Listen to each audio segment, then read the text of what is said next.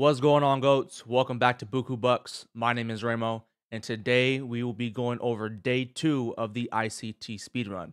But before we do get started, let's go over day 1 notes. Alright, so here are my notes for day 1. For the very first video, I just simply put, just shows his TD Ameritrade account to show proof of his live trading statements. For the second video, continues to show his statements to be open and honest with not only winning but losing trades. Don't be afraid to take losses or see them. It is okay to take a lot of trades for the sake of overcoming anxiety or just the fear of entering. Takes time and experience to overcome this. You want to try to have controlled days of trading, meaning you are not over trading and allowing your emotions to get the best of you. For the third video, don't be dependent on anyone else. The goal is to make your own money. Begin with low contracts or lot sizes. A lot of profits/progress can be done with very little. Have the mindset that it is going to take time and experience to become a successful trader. If you are looking for the easy route, quit now.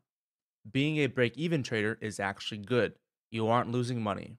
Even small progress is good progress. The psychology with a demo account is different than a live account. Just because you are doing great with demo does not mean you will do great on a live account. When you hit your profit goals, example, monthly profit goal, it is best to stop and not continue trading. If you are feeling negative thoughts or emotions while trading, it is your cue to get out of that trade. For the last video, major psychological barriers. Fear of missing moves, rooted in not understanding what your setup is. Fear of losing, not trusting your plan/lower leverage if you are not trusting your plan, and take less trades. Impatience between setups, forcing trades that are not there. Fear of not being good enough. Stop caring about others' opinions and stop comparing yourself to others. Fear of losing streaks and drawdown. You will lose. Lack of discipline and following rules. Searching for the next best thing. Stick to a winning strategy. Don't continue to switch to find the next best thing. You do not need to be perfect.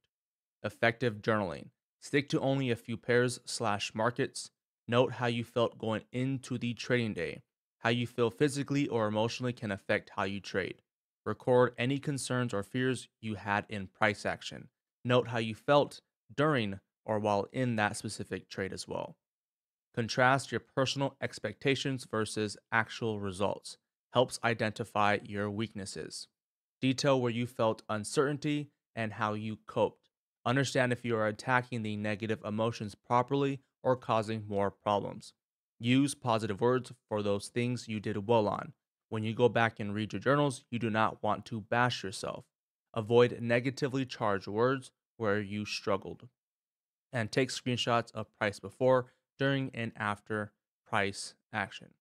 So those are all my notes for day 1. And without further ado, let's go ahead and jump into day 2. For day 2, we will be attacking all of the core content, the 2016 core content from month 1. Okay, folks, welcome to the first teaching tutorial on the ICT monthly mentorship for the month of September 2016. This is the first of 8. Each month you'll get 8 individual teaching tutorials that will complement the general theme for the month. This particular teaching is going to be elements to a trade setup. As you probably noticed, this month so far, we've been focusing primarily on showing consistency that's able to be delivered to you as a developing trader after you've submitted the time and you've done the work with the exercises and content materials that we're going to be presenting to you. When we refer to elements to a trade setup, there's really just 2 primary concerns, and one is obviously context or framework surrounding the idea. In other words, what makes the idea favorable for a trade. It's not just simply, well, my indicator tells you this or my support doesn't tell you that. There has to be something that builds a reason to want to do this trade. In my material, we're going towards specific principles and we're dealing with them in general terms and then what we do in those conditions where we specifically pairing up with in terms of the ICT tools. The first one's going to be expansion. Okay, we're going to talk about expansion and what we look for in that condition. We're going to talk about retracements and what tool or concept we use for retracements. Reversal. And lastly, consolidation. Now, each one of these 4 give a specific framework and a context to the market base that you're going to be trading in. They can only be one of these 4 conditions. Either the market's going to be expanding, running away, in other words, trending, retracement, or pullback, altogether reversal. And obviously, the market's doing nothing, it's consolidating. But we all learned in the market series. So far, what he's showing us or telling us is that we all need to have some type of framework or some type of setup that we're looking for that is going to give us context to the idea or the sentiment of what we are trying to do. And so far, he's showing the 4 phases that the market can be in. It could be an expansion, it could be a retracement, a reversal, or consolidation. So I'm assuming he's going to show us what we can expect price to do or what we should be expecting price to do when these 4 things are happening. There's really just the market doing nothing, consolidation, definitely accumulating orders. Now, the other characteristic we use for defining elements to a trade setup is using these 4 criteria for context framework to specific reference points in institutional workflow. The first one is order blocks. The second one is fair value gaps and liquidity voids, liquidity pools and stop runs, and lastly, equilibrium. Now, understanding these two characteristics together will give you a greater Before I show you how I get 65 to 85% of my option trades, let me ask you a question. Is it trading?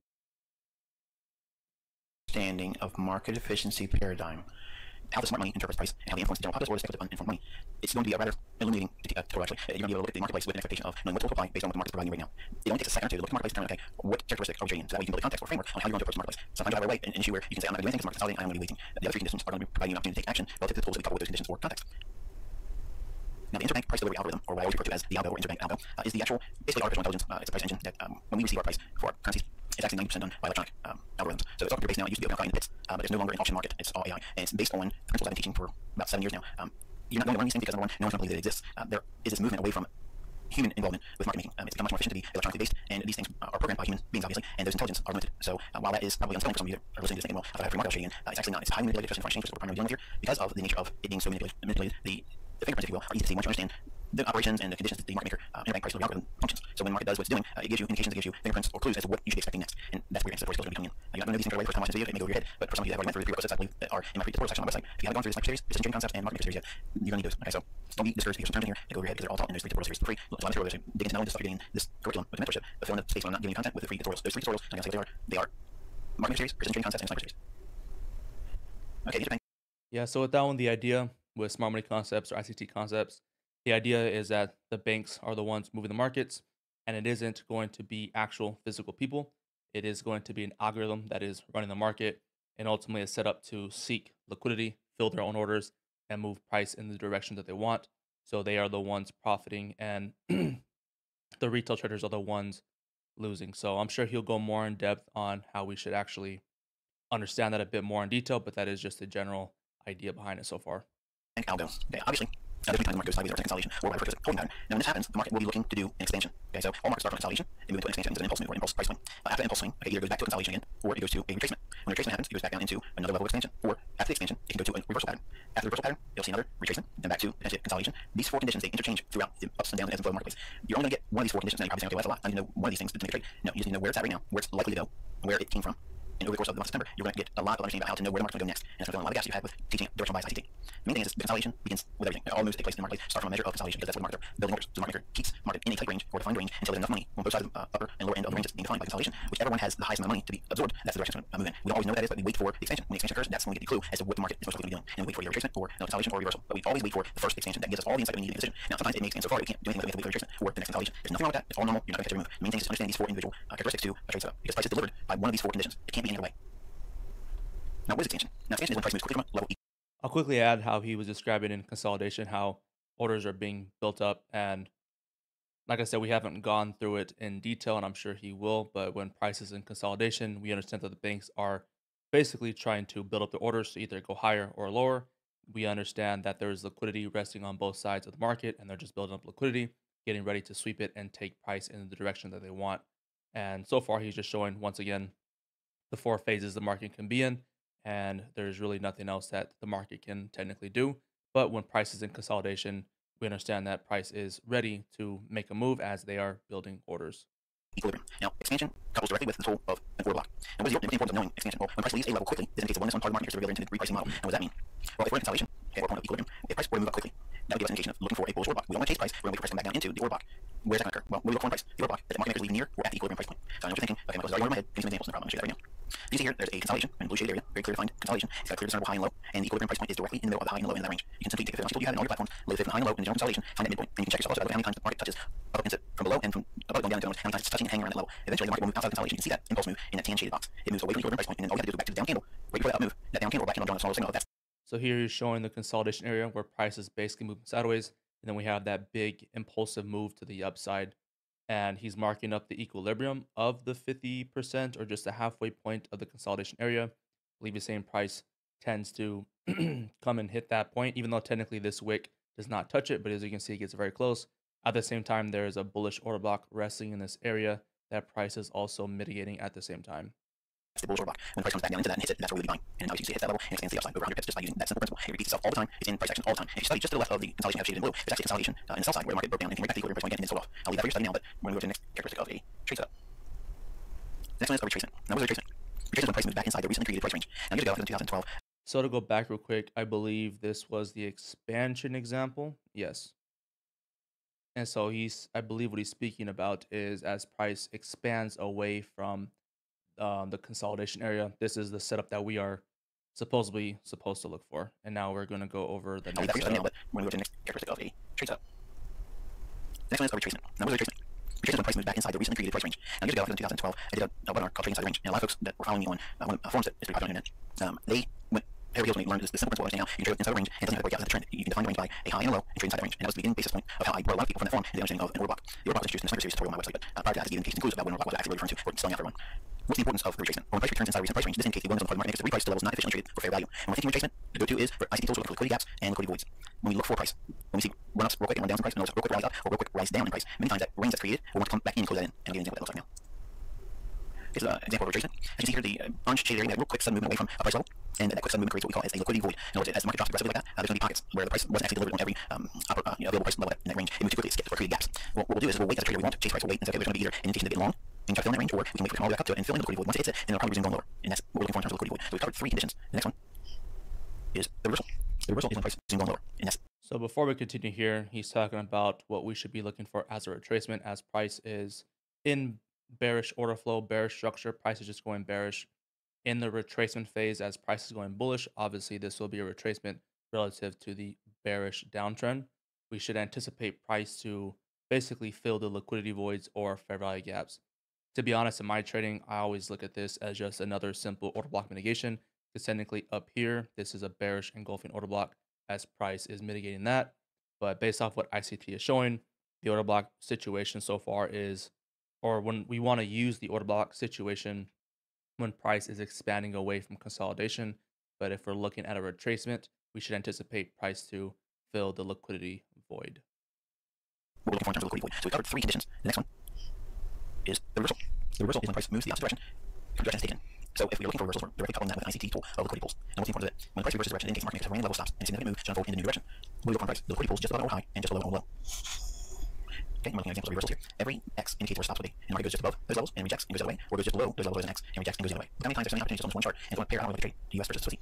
This pair is real choppy. It tends to have a lot of this type of price action. So I think it's very favorable if you're into trading like this. Turtle swoops and false breaks are really, really good in the Swiss. Do you own your home in Arizona, but still rent electricity? For a limited time only, homeowners is specific code to pay more than. And lastly, we have consolidation. So in this one with reversals, we're just trying to see a high or low being swept to give us indication that price is going to reverse. We'll see if later on in the course we can better understand which high or low we should be using to understand if price is going to reverse. Because for example, like this low down here gets swept, but we don't get a huge reversal, right? This high gets swept, but we don't have a huge reversal to the downside. So he is showing that when price takes out a lower high, we can probably anticipate a reversal coming from these areas. But I think it's important for us to know, okay, which low or high should we be looking for? And lastly, we have consolidation. And when we're referring to consolidation, we're directly relating that to ICT tool of equilibrium. What is consolidation? Consolidation is when price moves inside clear trading range and shows no willingness to move significantly higher or lower. And what's the importance? When price consolidates, it indicates market makers are allowing orders to build on both sides of the market, expecting new expansion near term. And we look for on price. We're waiting for the impulse move or impulse swing price away from the equilibrium price level. It's found exactly in the halfway point of the consolidation range. I'll show you an example of what that looks like.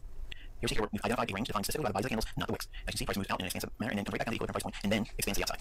By having understanding these specific characteristics and elements of trading setup, you'll give yourself a framework to first learn how to practice and study price action and eventually work towards understanding consistent setup discovery. And by utilizing the time with me on a daily basis, we'll be able to frame these characteristics and pull out specific elements of the trade setup by repetition. And by using the daily time with me, where we can outline the elements of the trade setup, we'll be able to do all these things in a manner where you'll be able to retain it, make it yours. You'll be able to discover what the trade because one of these characteristics is going to be your bread and butter condition. Some of you will trust the equilibrium. Some of you will trust the order block. Some of you will look for the void or the liquidity gaps to trade into. Some of you will have one or two of these characteristics to trade within. Those parameters will frame your trades. Some of you will eventually grow into understanding all of them and be universal. But don't think you have to have all of them well known in your belt before you actually you can just find one element as we described here. If we just find one for you, just for you, one, you can start being consistently profitable in your trading. It only takes one setup. You need to know what context or framework you're trading, couple that with an ICT tool, and then wait for those conditions. You're not going to trade every single day, but you can get a couple of them every single week. If you look at 4 major pairs with one condition criteria, you'll find trade every single day. But that's not what you're trying to do right now. You're going to grow into that over time. But for now, just go through your charts and try to look at all the examples that I have on the left side of your chart and outline them individually based on the characteristics and elements that we identified here in this teaching. Until next time, wish you luck and good trading. So with this one in consolidation, I believe what he's saying is we should be looking for trade setups within equilibrium. Equilibrium is going to be the 50% of the range.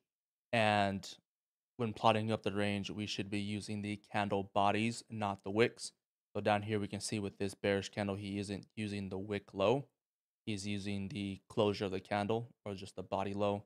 And up here, the body high or the closure of the bullish candle.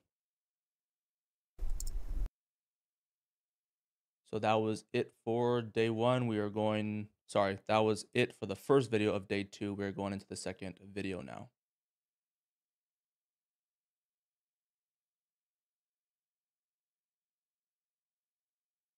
Hey folks, we are in the second teaching of a series of 8 for the month of September 2016. And you've seen this before, so I was going to bring this up to you one more time. This is the market efficiency paradigm, and what this giant is depicting for what I was trying to communicate by drawing out is we as new traders are collectively part of this larger whole over here of uninformed money.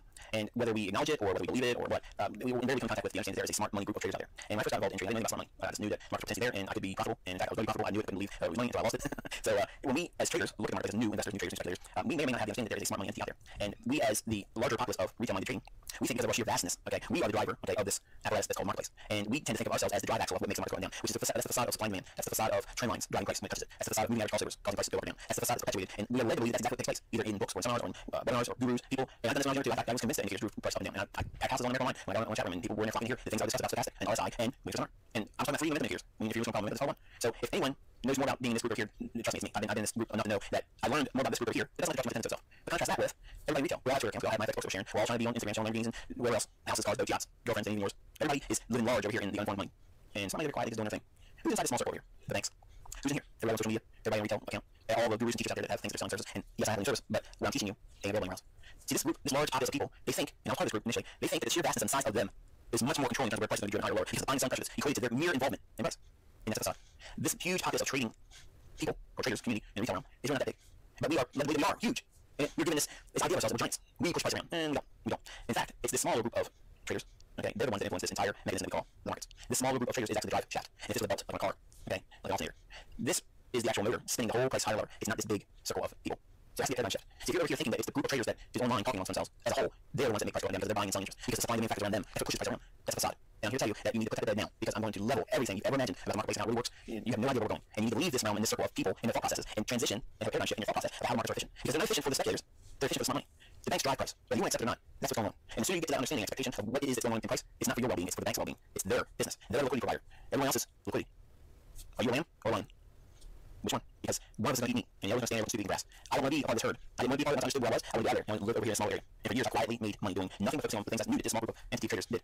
And I looked at these individuals initially with disdain, thinking, I'm going to Matthew, I'm going to devalue, I'm going to do the same thing. And as I looked at more and more and heard stories about people and their lives, losing their homes, marriages, it tugged on me, and I didn't want to just be over here being like the banks. And then I bridged over into what you saw me do in 2010. And I revealed a lot of things.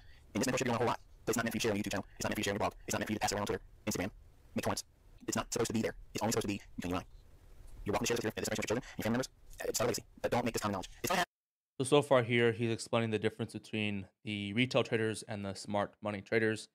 By this diagram, it looks like as retail traders, we are the ones that hold control of the market because we are just large in numbers. And based on this image, this is what the big circle is trying to represent. The smart money is a small circle and it looks smaller, but in reality, they are the ones that are moving the markets. They are the liquidity providers, and we are just the ones willing or unwilling liquidity. So understanding that the smart money traders, even though they are relatively small, they have a lot of money, a lot of power, and a lot of influence in the markets. We should be trying to trade like them and not trying to follow the herd of retail traders. At the same time, we will always be a retail trader, but the idea is to learn and look at the market as smart money traders, bank traders, and trade similar to them. some people are going to take this stuff and be the one that, I'm the cool guy. I'm the one that doesn't me at all. Accessible to everyone else, and you can feel it with the hero. You're not really doing yourself a favor. Let this stuff stay well hidden. You're paying for it. Appreciate it for what it is, and don't share it. It's not going mainstream. This is the group we have. Whoever can make it into October 1st and now, that's it. That's it. Because when we do September, in October, we're buttoning up all of the free store stuff, and we're going right into the nuts and bolts we're going to go to get the live months. So we come to the marketplace, we don't understand this. We think that this group that we're part of, we are the market. We are the market, the traders. We push price up and down. If you're honest with yourself, if you trade at any time, you look back in your trading, you probably looked at the market, you saw something like this. You knew something was going on, and you just couldn't put it together. You see these vague things that take place in the marketplace. You stop each one. They look exactly like they came like they're not. You see these things happen to you, you just can't figure it out. You know there's something to it. You have the sensation that, yes, this rig, my broker's not getting me. It's not only a broker, it's the interbank feed that drives price against the funds. And brokers are going to expand the spread as well on you and knock you out. When you look at the price action as a new trader, and you didn't have exposure to understanding how markets are being driven to the degree of every single minute detail, they're absolutely controlled. It's an AI. It's artificial intelligence. You are not trading against a person anymore. It's a computer program that delivers price, and it knows human behavior because it's the same way as they always. Fear and greed. So when you look at price, and you trade along, you had this fuzzy picture about something going on behind the scenes, but never really understanding what it was until you met me. And suddenly there's clarity. Suddenly you understand that there's something that's been there all along. Now you can identify it. And what's more important is you understand how to track it and do the same thing it does. And by default, you become a resident of that small circle. Because this small circle is the drive shaft. It makes the market go around. It's not the big populace of traders. It's the liquidity provider. So you need to be thinking like this small group is over here. They're not trying to draw attention to themselves. They're not trying to be online, flashing this, flashing that. They're just quietly in here, skinning people alive. and you've been there before, this is what I have. You either stay in this long enough to leave this group and come over here, or sit back and go here. You get real close to being there, you get bounce back to this group. You get real close to, you get over here and you start to develop a little more, and you start to war. Some of you in my group right now, in this mentorship, you're in this little area here. But you can see there's some signals and signs of a real money in play, but you're not fully convinced to leave this group yet. You have too many convictions about your tools, your indicators, your pet guru, your buddy that has a website. It's so cool to you. It's just not enough. You gotta be able to release all that stuff and just leave it all behind and join smart money. Because trust me, we're not selling cookies, but it's a way better lifestyle over here than it is over there. Unfortunately, I gave you almost a trade. Yeah, so I can definitely relate to that. Just trying to, when I first started trading smart money concepts, you definitely do have to clear your mind and get rid of all the old concepts or teachings that you have learned, because it can really hinder your thought process, especially if you've never learned smart money concepts, or even don't even really understand the idea behind it.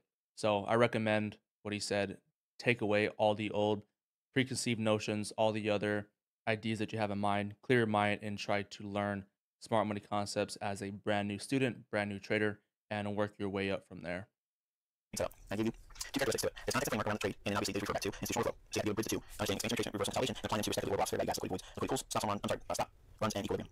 What does that mean for us, for instance, in the scope of price? How can we use these ideas and make them applicable to price? Now, in this video, I'm talking a bit of long-term trading, can't do day trading, but bear with us as we go through these first couple months because I'm going to give you immediate feedback, and the way you get that is by using intraday study, because you get a lot of feedback in intraday action that is applicable to longer-term charts. I can't teach long-term day trading, long-term trading on day chart inside 12 months adequately. It can't be done because you're only going to circle 1 year. But with intraday, it's like compressing years of data in just 30 minutes. What's it? 3 days, 200 some days, where do you go? So let's look at the daily range.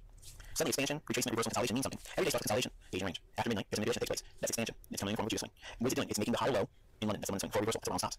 Then there is another expansion move, okay, down into the New York session. You're going to do what? Another consolidation. That's the New York consolidation going into the 8 to 8:30 news embargo lift, where there's another injection of liquidity or a reversal. Then there'll be another expansion. And then go into money close, which is another reversal condition. And then what happens? Market consolidation for the rest of the day. So we have a way of looking at these things and applying these concepts to time of day and repeating characteristics. Let's get back to interbank price delivery algorithm. The daily range structure can be really broken down and simplified, but it starts with a price equilibrium. That's I Asian range. won't Let's get back to interbank price delivery algorithm. There's only another I injection. won't break this down too much because I'm sure he will. But what he's showing is usually during Asia, prices in a range, creating the consolidation. And then during London, there is a reversal. Usually that happens after the Judah swing. Usually the Judah swing takes out some form of buy side or sell side liquidity. Then you get the reversal for London. And then there's some type of retracement for price to continue to move in that London swing direction for New York to continue in that specific direction. But like I said, just a quick little rundown of it, but I'm sure he'll break it down more in detail soon. Liquidity or a reversal. Then there'll be another expansion. And then go into money close, which is another reversal condition. And then what happens? Market consolidation for the rest of the day. So we have a way of looking at these things and applying these concepts to time of day and repeating characteristics. Let's get back to interbank price delivery algorithm. The daily range structure can be really broken down and simplified, but it starts with a price equilibrium. That's Asian range. Then there's a manipulation, and that's always going to come by way of some news event, some news driver, either at the time of the manipulation or just before. That's the Judah swing. Then we'll see a range expansion. In other words, after the high low form, the range will start expanding. It'll go down into 5 o'clock in the morning New York time, or go up into that time window, the daily direction. We're going to use the perspective as a buy day. That means that Asia, the Asian range has a long consolidation, and then at midnight New York time, it'll drop down price. That's the manipulation, making a false move for the low. There's a range expansion, then it goes into the reversal. That's the classic London open scenario, where it shoots down, runs to stops, and then what happens? It expands again. There's another range expansion until what? 5 o'clock in the morning New York time. Between 5 o'clock in the morning to 8 o'clock in the morning, in that time window, the market will go back into consolidation. Then it'll have a retracement between 8 o'clock and 8:30 in the morning New York time. And then it'll have either a reversal in New York session or another expansion move. The range will expand the rest of the day, going up into 10 o'clock or 11 o'clock in the morning New York time, where it will have a reversal again. That's on the close. Then the market will go into consolidation and intraday at 1900 on Forex LPD's platform. If you follow along with the videos we've been doing so far this month, you know what I'm talking about. So we can see the interbank price delivery algorithm on a daily basis by studying these events and then seeing it over a period of time. You'll know what is most likely to happen. Now let's look at it further. Interbank price delivery is the model that comes by way of my understanding of how the interbank feeds price to everyone. If we're focusing on delivery price, we understand it all starts with consolidation. Nothing can happen until consolidation. Consolidation is the market. Why is that important? Because that's when orders are building up in the marketplace. The market will allow orders to build above and below range. The next stage is always expansion. It's not consolidation to retracement. It can't retrace anywhere. It has a consolidation reversal, but that's the kind of consolidation. So when you see consolidation or holding pattern, you got to think the next leg is going to be in price going to be supposed to move on impulse like impulse price swing. It's movement. You need to see movement. By determining what that movement is and what direction is relative to this condition trading in, once we're in the expansion stage, okay, then you have a choice. It can retrace, come back to the order block just left behind, and then recapitalize that and then make another leg up or down relative to the direction it's moved. Or once it's moving in expansion, it can reverse. Once it reverses, okay, there'll be another expansion, then it goes back to consolidation. The main thing I want you to understand is it never goes consolidation retracement. It never does consolidation reversal. It's always consolidation expansion, and from expansion it goes either retracement or reversal. It does not do consolidation, expansion, consolidation. That does not happen. It does consolidation, expansion, either retraces from another movement to order block and then recapitalize it and do the same direction movement into expansion, or it goes from expansion to reversal. When you understand this algorithm, the way it moves and the way it operates, it's very generic, it's very systematic. It has only a few options to go to, and they're So to try to simplify this one, I believe what he is saying, once price is in consolidation, it'll turn into an expansion phase. Once it is here, it will either turn into a retracement or reversal phase. And then once that is done, it'll go back to expansion and then back to consolidation. It'll never go from consolidation to retracement, consolidation to reversal. It'll always go from consolidation into an expansion. And then from there, it will do one of the two, retracement or reversal. And then once it does that, it won't go straight to consolidation. You'll have some form of an expansion to then go back to consolidation. on the trading fiber cable. all these things are going to blend together, and you'll know exactly how I'm doing these things internally. And I'm doing it on the fly. I'm not measuring things, writing this down, writing it down, I just know by looking at price, we're actually seeing. And you see it, I'm thinking out loud in the videos when I'm doing my sessions with you. All in that you're better understanding price delivery. And when you understand these things, when you get to the level of month 8 and month 9 in the mentorship, you're going to be so strong at knowing what the next thing's going to happen in your price that you're studying. You'll know all these 4 things, okay? There's only certain processes that have to take place in a certain order. Like I said, it never goes consolidation reversal. It never goes consolidation retracement. It goes consolidation to expansion move. There's an impulse like up or down. It's either going to trace back down into where it's going to ride up from, or it's going to ride back up into where it's dropped down from. The consolidation stops all. They're going to run an expansion, then once it expands, it's either going to come back and retrace and do another leg up or down, or it's going to reverse. And then from the reversal, start applying time. The general structure is consolidation in Asia, expansion, reverse in London, make a higher low today, then expand. Small consolidation in New York, retrace using 8 o'clock and 8:30 in New York time, another expansion move, reverse, back consolidation.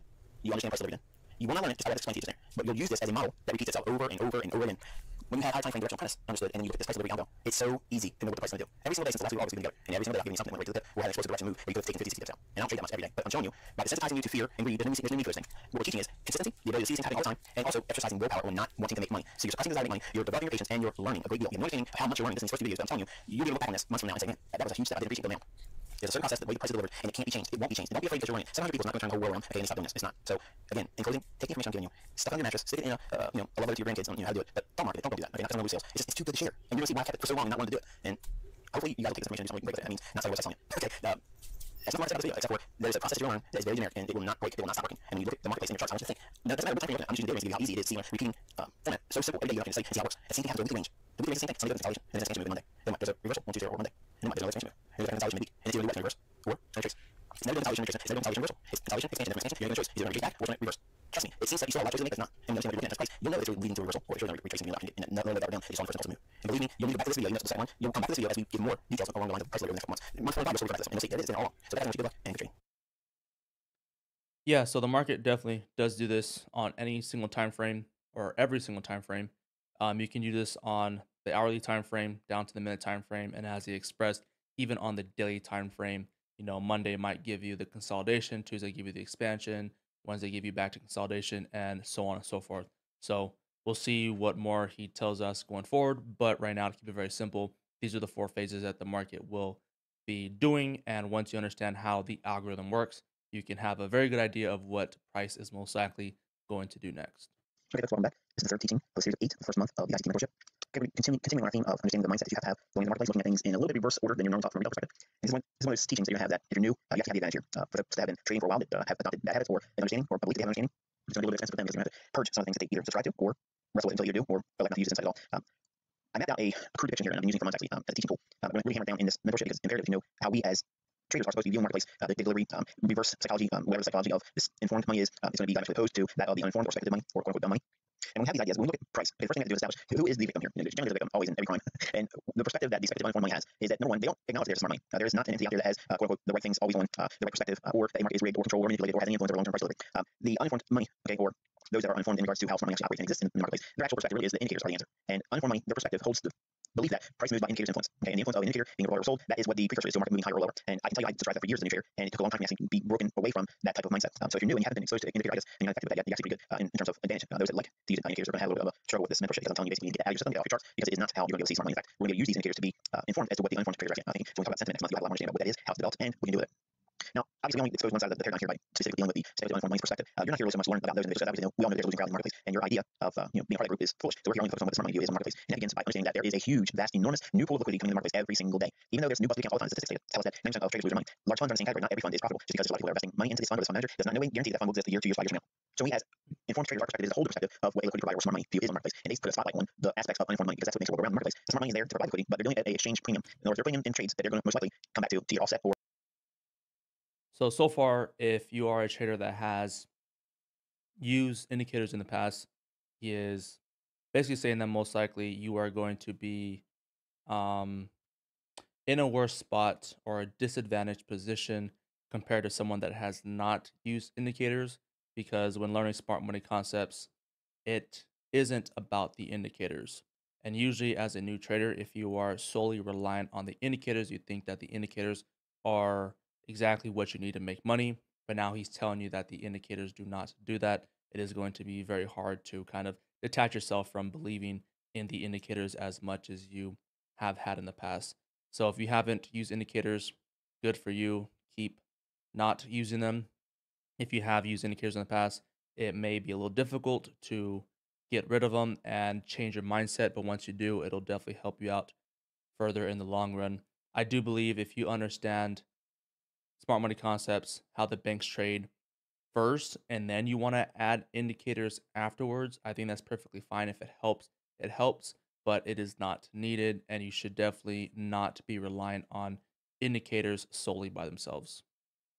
or neutralized for their interests. And we'll talk more about that as we go. But for now, understand smart money knows in fact that there is a large body of uninformed money out there. Contrast that with what we spoke of concerning the uninformed money perspective. There's a lack of an entity out there that has a smart money perspective on price. They don't have an opinion or an idea-based perspective that there is someone or some entity or entities out there that have a smart money perspective, or that the banks would actually trade against large. I also forgot to add, yes, as dumb money or uninformed money, us retail traders, um, most traders are losing, but at the same time, there's just so many people trading every single day. Liquidity is always going to be there, and there is a large amount of liquidity in the market. So there's really nothing to worry about, even as many of us are losing traders. There is always going to be more traders, more money, more liquidity being dumped in.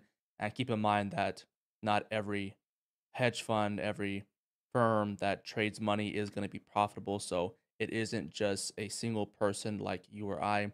There are entities out there that are also losing a lot of money as well. Firms or funds that those things bring up the way free market is. So when we have a smart money perspective in the marketplace, we actually use their perspective as everybody else's liquidity. And price is delivered to engineer efficiency for smart money entities only. It's not anything outside that. So the whole perspective of liquidity provider, you are adopting a smart money perspective, and everybody else is liquidity. And the liquidity is going to be in the form of buy stops, sell stops, pending orders above and below the market highs that are most recently formed in the charts. Once we understand that, there's two distinct perspectives. That's what creates the market efficiency paradigm. Both groups, okay, have their individual perspectives. The one that is smart money, they have the unique perspective of understanding already what the uninformed money is going to believe in the marketplace, and that gives them their edge. On top of that, they're actually in control of price. Just like anything else, if you own a storefront or if you own a business and commodity is sold, who sets the price? Who commodity? You're a store owner. Well, currency is owned by the bank, and they set the price on the value of that bank. Note for that digit on your screen that says you have XYZ number of dollars in for francs or pounds, whatever it is you're measuring your currency in. That value is set by the central bank that has printed that money. And why this is such a speed bump for people's understanding is beyond me, because if you look at the world right now, obviously corruption and deceit is the name of the game. So it's not a shock to hear if you first time being exposed to this, that the central banks are absolute control of their price of their currency. They set it anytime, any price they want. Don't believe me? Look what they did with Swiss franc and the euro and the instantaneous wipeout. Okay. So once we understand both perspectives, okay, intimately, okay, we no longer have a odds perspective on the market. Basically, what he is describing here, if you are a business owner, you are the one that's able to change the price of the products that you are selling. Well, just like the banks, they are the ones that own the money. And if they own the money, they are able to set the price for their own products.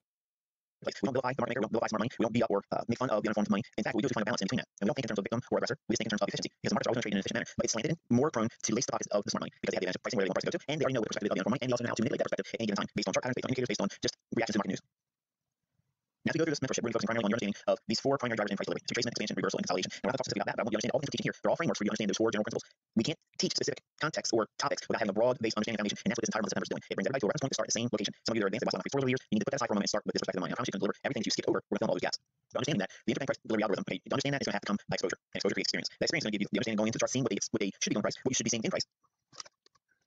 By seeing each individual component explained in detail and context, each individual part or component of the whole will be able to dovetail nicely and understand how everything fits together. But to suppress that desire to feel you have to have techniques and patterns and intricate secrets about how the chart does this, the chart does that. You have to have a framework in mind and foundation of why these things exist. Otherwise, all those little things are going to make sense to you when calling you refer to them. So for all that, what specifically should you be focusing on right now? As a new student in this mentorship, the first thing you need to know is there are very little things you should be bringing into your expectations and what your understanding should be. In other words, basically what I'm saying is you need to have no previous knowledge brought in with this. Kind of like put everything aside and assume it's ready for those that have gone through different systems of trading because they have to try to forget what they already know. And even if they made money with it, what's the worst thing that could happen is if anything outside of institutional workflow led to your profitability, it really was just coincidence. And coincidence happened for a long time. I did it for 9 months, involved your luck, and then it no longer worked again. So understanding right now what it is specifically you're supposed to be doing, that's important as a new mentor student. The first thing you need to be doing is creating a daily price action log with price charts. Now, I know some of you don't want to do this. Some of you have resisted me telling you for years to do this. I'm telling you, you all are here. You paid for this mentorship. You paid for the understanding and experience I've gained over the last 23 plus years. I can tell you how I got it was doing the very things I'm going to tell you to do in this specific video. It starts here. If you skip this video, if you skip what I'm teaching you in this video, if you ignore what I'm telling you to do in regards to what specific things you should start with right now, it does not mean, okay, just because you trade longer than anybody else and just you understand optimal trading because you understand what order block, bulls and bears is, because you understand what liquidity is, that is not an advantage. Okay, you need to go back to square one and understand that this is strength in your development. If you don't do these types of things, you're actually going to hurt your development, you're going to hurt and stunt your growth throughout this mentorship. So go back to square one, you're a new student, do everything that's being described here and advised because this is where the money starts coming in. If you have these things in place and you start right at this very core principle, it will develop. We're going to be focusing on this throughout the entire 12 months. Every month we're going to build on what rules and what things you should be looking for in the charts. But for right now, primarily, the only thing I want you to be doing is starting with the daily chart. Okay, you do daily chart 12 months, no less than 9 months of you. You have to have that perspective on your chart. Don't have some perspective, you have multiple years on your chart. 12 months to 9 months ideally. Then you have a 4-hour chart, and your 4-hour chart needs to have 3 months of price action viewed. The 60-minute chart, 1-hour chart has to have at least 3 weeks to view, and 15-minute chart needs to have at least 3 or 4 days view. That means for every chart here, I'm recommending a specific amount of data that needs to be displayed for that respective time frame. What you need to resist doing right now is you need to resist the urge to forecast price movements. That's not for your stage of development right now. Do not try to rush ahead and try to figure out what the market's going to do next because that's going to be a problem for you. It's only going to be frustration. We will get you there and it's going to happen in due time. But for now, resist that urge. But there are some things you need to be specifically doing with these charts. You need to note where price showing a quick movement from a specific level. In other words, it's running quickly higher or lower from a particular level. That's noteworthy. You need to know on your chart. You need to also note recent highs and lows that haven't been retested. That means if highs formed in your chart, if the price has not come back up to that level in recent time, okay, you need to make a special note of that because it's going to probably be influential going in the future. Vice versa. Just contrary speaking, you're going to be able to look for the lows that have formed that have not been recently traded to, and that low will be influential later on in future price delivery as well. Note areas on the chart where price has left clean highs and clean lows. Basically, that looks like two equal highs that formed in close proximity to one another. Whenever we see a high go up and form and trade away from the line, back to it, and doesn't make a new high, okay, it falls to the short just a little bit above it. I know that's a clean high, and usually buy stops will form above that, and the market will usually come back there and run through that. It doesn't mean it won't continue through it, but it's usually a big bullseye for price to go into that area. And the reverse is for double bottoms or equal lows. When lows formed and lows equally formed in close proximity to the initial one, that's a big area for sell stops to pull or build up underneath those lows. The market tends to have one to go down there and test that liquidity. That means the market will go down in that area, whether it continues to go lower or it goes down and then reverses. There's conditions to be looked for to frame all that, and you will know when to expect those specific conditions. But for now, I want you to start practicing looking for that in your chart and having those on your chart. Know what days the highs and the lows form, and this is the weekly range, and you want to know what time of day that curve kills in. Is the high and low of week forming in London, or is it forming in New York? Because all those things lend well to prognostication, which should happen going forward. And you want to know the daily high and the daily low every single trading day. And you want to note when the daily high and the daily low forms for every individual trading day. Now, what does that look like? Want to break into cybersecurity but don't have experience? The Google Cybersecurity Certificate uses real-world scenarios to teach you. Well, it starts off with bare bones chart. This is a daily chart, and then you single trading day. And you want to note. So here he is showing us how we should be journaling right now.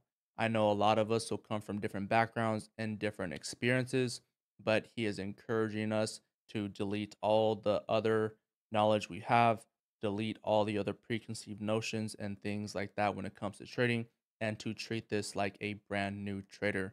It doesn't matter if you already know what order blocks are, if you know what fair value gaps are. We need to sit down and take everything back to square one. And like I said before, we can always learn something new, and we should always be a student. We should also not try to predict what price is going to do in the future. What he wants us to do is use the current price that we have right now based off of these 4 steps on point A and identifying some of the patterns that are already existing. We're not looking to see what price is going to do. We're looking at the current patterns that price is doing, and most likely in the future we can, if we can identify those patterns, most likely we can continue to find areas where the patterns are most likely going to exist again. In the daily low forms for every individual trading day. Now, what does that look like? Well, it starts off with bare bones chart. This is a daily chart, and I'm using a Swiss franc here. It could be any chart here, but you want to start with one currency pair in Mentorship. You want to specifically deal with one. I would recommend you doing something apart from the British pound and the euro, only because you're specifically dealing with that in this individual Mentorship. But you want to be doing something with a currency pair that is not being utilized in this Mentorship, that you're getting a unique perspective that you yourself have arrived at using this as a guideline. The first thing you want to do is obviously know the most recent highs and recent lows where markets have shown a willingness to repel from. That's the first thing you want to know, because this is how you identify order blocks, this is how you identify liquidity voids, all the game frameworks of that. But you need to be able to note those recent highs and recent lows. That's what's done for you here. Next, you're going to drop down into a 4-hour chart, and those same level that's in the daily chart are shown here, and there's more highs and more lows that come into visibility by doing a lower time frame perspective. We went from, again, the chart was a daily chart before. Now we're looking at the same levels, just drop down into a 4-hour chart, there's a level to be transposed immediately to what the 4-hour chart shows. And you go through doing the same thing, you look for areas where it's too clean, equal highs, equal lows, and close proximity to one another, and you look for where the market has moved quickly away from a particular level, and it creates these real big candles or bars. Okay, you're trying to note that because they're going to be influencing your expectations of where price should go and where it should not go.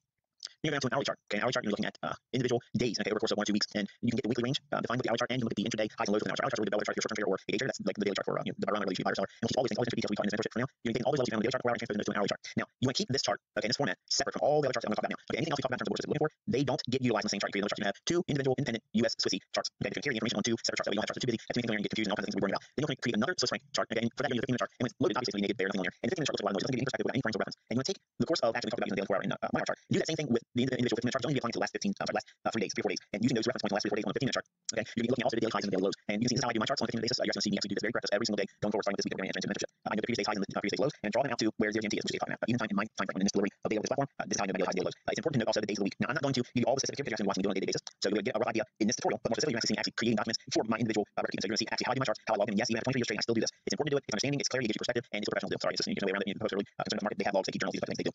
If you notice real quick, why knowing the previous day's highs and the previous day's lows? If you look at Wednesday's data, okay, you see a little delineation that says Wednesday. If you look at the previous day, obviously I would be Tuesday now, of course, over a week. The high was formed on Tuesday. On Wednesday, price came right there and ran through that around the 97, 90 level. Notice it did not continue through that. It just went through the previous day's or Tuesday's high and it sold off. When it sold off, it went all the way down, right down to this angle level, and went down to Tuesday's low, just reaching 5 or 2, and then came back off into consolidation. Then what happened on Thursday? Thursday we had price retrace back into the range that was created from Wednesday's high down into Wednesday's low. Thursday starts the day with trading consolidation. It rallies up, closes in a range. Okay, that was formed from Wednesday's high, Wednesday's low. Then it sells off, and where does it sell off to? Moving just below, then pulls off that low, and goes into consolidation. Then we have Friday. The market just goes straight on up, rolls right on through Thursday's high, and create a new high prior to Friday. The weekly high was formed on Wednesday. It ran out the stops and all the liquidity will be resting above Wednesday's high, all done on Friday. So we're using these reference points to give you a lot more insight about specifics and what you're doing with it. But for now, I want you to know that this is what you're going to be doing going forward. Every single trading day, you're going to document price action. You're going to build on understanding. Every month, I give you more reference points to add to your charts and why it's important, what the information will do for you, with the advantages it gives you by having it. And by having your chart very uniformly organized like this, when you're trading, your chart is going to have its independent analysis. You're not going to have all these things on your chart, but these charts are all going to be referred to while you're watching price. By having 3 charts, okay, you're going to have one that's executable, notice what you're watching on the setup right now, because you never want to marry the ideas that you have in your analysis. You need to reflect on them, but you don't want to be so cast iron, can't do it any other way, has to be that way. Otherwise, if you're watching real-time price action, if you see something that doesn't make sense for what the underlying conditions that you're expecting occurs in the marketplace, you want to have the flexibility to switch gears or go to the sidelines. You'll just hold on to the market's strong conviction, and that's it goes in your will. The market's going to do what it's going to do, and it's not going to happen because you want it to happen. It's going to happen because it's going to happen, and we try to get in sync with what the market's going to do, whether it's going to be sideways, whether it's going to higher, whether it's going to lower. We all know any of those directions with a great deal of certainty. There's no probabilities, and we know how to go to the marketplace looking for these types of things over and over and repeat, and we'll be able to find those repeating occurrences in price action after going through this mentorship.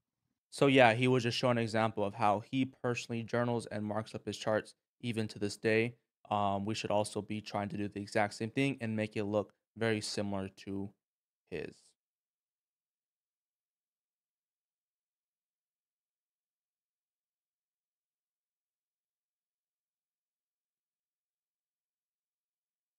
This is the 4th of 8 installments of the first month of the ICT mentorship. We are covering equilibrium versus discount. Now, again, just as a forewarning, for some of you were actually pupils of mine prior to starting mentorship, it's going to seem a little bit elementary initially, but I'm going to add something to it that may bring a little more depth to the understanding of what optimal trade entry is.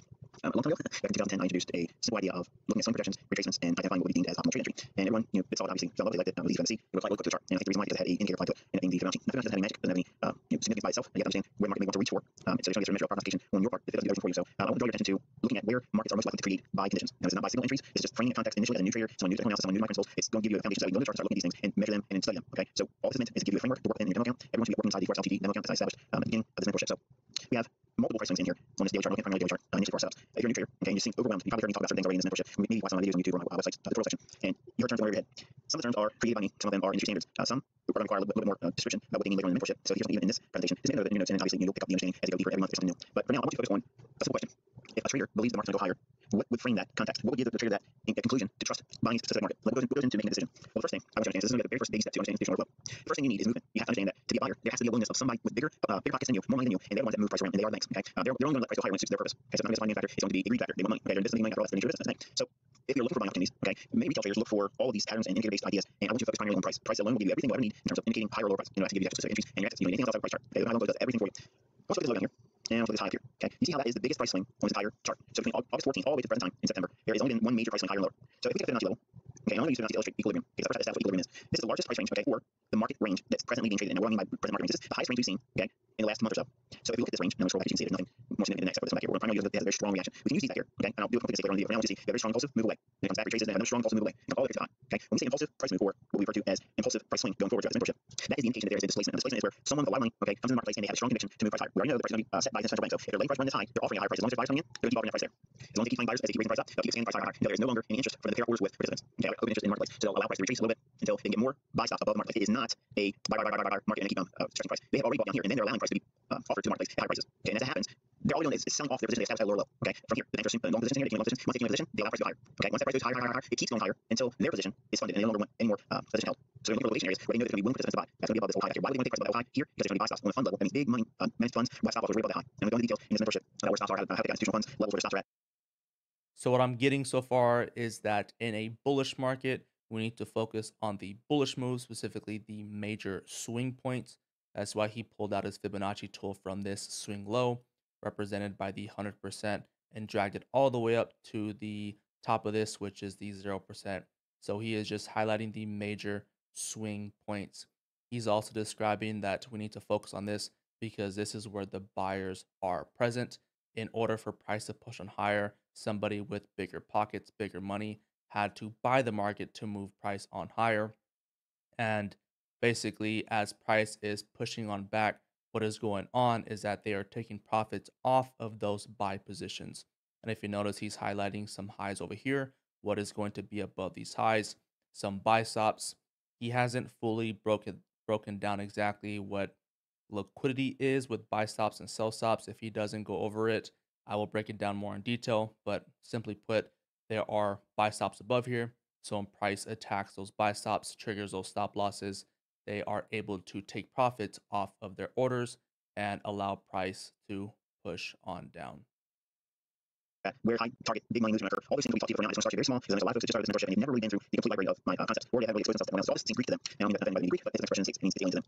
But the first thing I want you to look for in price is you want to see impulsive price swings. Okay, since we're primarily looking for discount markets, okay, and relative terms to equilibrium, we first have to understand what an impulse price swing is. So let me take this off real quick. Go back to that price level here. Okay, all this stuff over here. Okay, so we have one big strong impulsive price swing right here comes off this low and rallies up. We don't need to know what caused the buy on here. It's not interesting at all to me. I don't care. Okay, we don't know this price swing is going to start until we don't know this price is here. Okay, until it forms. So I'm giving you a perspective. Studying hindsight, the low to the high here, okay, that rally up or that impulse price swing, we only require price to start coming down off of that. And it takes at least 4 candles. Now, every time you're one, you need 4 candles. Okay, from the market makes a low starts rallying up. What you're going to look for is once you see a high form, let me zoom in. Once you see a high form, you need 4 candles. Why 4 candles? You need to have one candle to the left, one candle to the left, one, and the lower candle to the right. That's the same high, and then you got to see price go lower. When that happens, you start waiting for price to retrace back to equilibrium. Now, what is equilibrium? Equilibrium is a midway point of a price move. Okay, so we're making a high from this low, you get a fib, you draw it up to the low, you drop it. Equilibrium, right here, let me stretch this up a little bit more. Okay, so we have this price leg up. So impulsive price swing goes higher. As soon as we get 3 candles, then and only then will we start watching for price to come down to the equilibrium price point. And that is basically the Fibonacci level, 50%. Okay, we're looking for price to come down to that level. As soon as it comes back to that level, in our daily chart, we go down to a lower time frame and we hunt buying opportunities. Now, I'm not teaching you buying entry signals. Okay, I'm giving you context of how to discern when the market goes to discount and when it's at a premium. And we're not trading at premiums. Okay, well, I'll teach you how to use premiums the first video of next week. Okay, so we're focusing primarily on equilibrium versus discount. We have a price swing that moves from low aggressively up. We don't do anything until we start seeing the down move. It has to happen at the 3 candles, basically getting a swing high. So equilibrium is the halfway point or the 50%, and discount is going to be underneath the equilibrium level. Now, swing high looks like this. Okay, you can see it as a high, and a candle to the left is lower, and a candle to the right is lower. That's swing high. And once that swing high forms, we're waiting for the 4th candle. Okay, to start turning lower. Now, we're looking for 4 candles to start turning around. When that happens, okay, that gives you, now you're allowed to start looking for the market to come down into equilibrium. That means 50% level. Okay, once you're on the 50% level in your higher time frame, you start everything in the daily chart. At the daily chart, we know now that between the low here and the high here, the market now has gone back to equilibrium. So it's at fair value or fair market value. If you get something fair market value, obviously you're not paying a premium, but you're not getting a discount either. But it's still a neutral to bullish condition. That means you're not buying at an inflated price. So this time period right here, the market is offering an opportunity to be long. I'm not going to lower time frames today. I'm not going to teach that today. Only I'm giving right now is developing context around the daily institutional price levels that are arrived at on the daily chart. And we're looking for impulsive price swings first. Letting price settle back down into equilibrium, and then we discern what we're going to do once we get to that level. As you see, when I lower time frames, the price does rally again. Where's it rally back up to? It's old institutional order flow reference point, which is an old high back here. So it goes way above that previous high. See that? Now market trades off again and goes lower. So we have now a new range. We have now the Fibonacci on this high, kicking out the same low. Now why did I do that? Because this price level has not been violated. It only retraces down here, rallied again. Then we leave for 3 candles. The high candle to the left of the lower one, to the right of the lower one is obviously Sunday. Then you still this one here. Either way, you don't count Sundays. By the way, 94, 1 else, of course, LTD does give you some candles. So you factor that out. Don't count Sunday candles. And not even. So it's probably going to end up coming this candle here. Once you get down candle here, the market has in fact turned. It's starting to go lower. Notice what's happening here. We're not rushing. We don't need to test the high. Okay, it gives all kinds of time to wait and plan and build an idea about what it is exactly we're going to do when price gets to equilibrium. Price drops down a little bit more, it goes up. What do we do? All kinds of nothing. Not doing anything. This is a high time frame principle. Most of you are all begging for a high time frame principle trade, but this is the beginning building blocks of that. Okay, market trades lower, lower. What do we do here? Nothing. Not doing anything yet. Okay, nothing. Trade lower, lower, lower, lower. All of a sudden, boom, it hits equilibrium. Over here. Now we can start studying price. We want to study price on the lower time frames. We'll look for entries. But I'm teaching you entry signals here. I'm giving you context. As soon as we get to equilibrium, we are now at fair market value. So the market is permitted to be bought. Okay, the bank. So like I said, he's not giving entry signals just yet. I'm sure he will later on.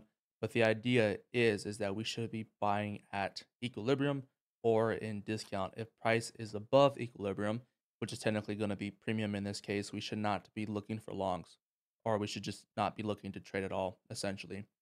We want to see price come down lower. So in these situations, it's okay to be patient, allow price to come on lower to where you anticipate price to come and find that high probability buy setup.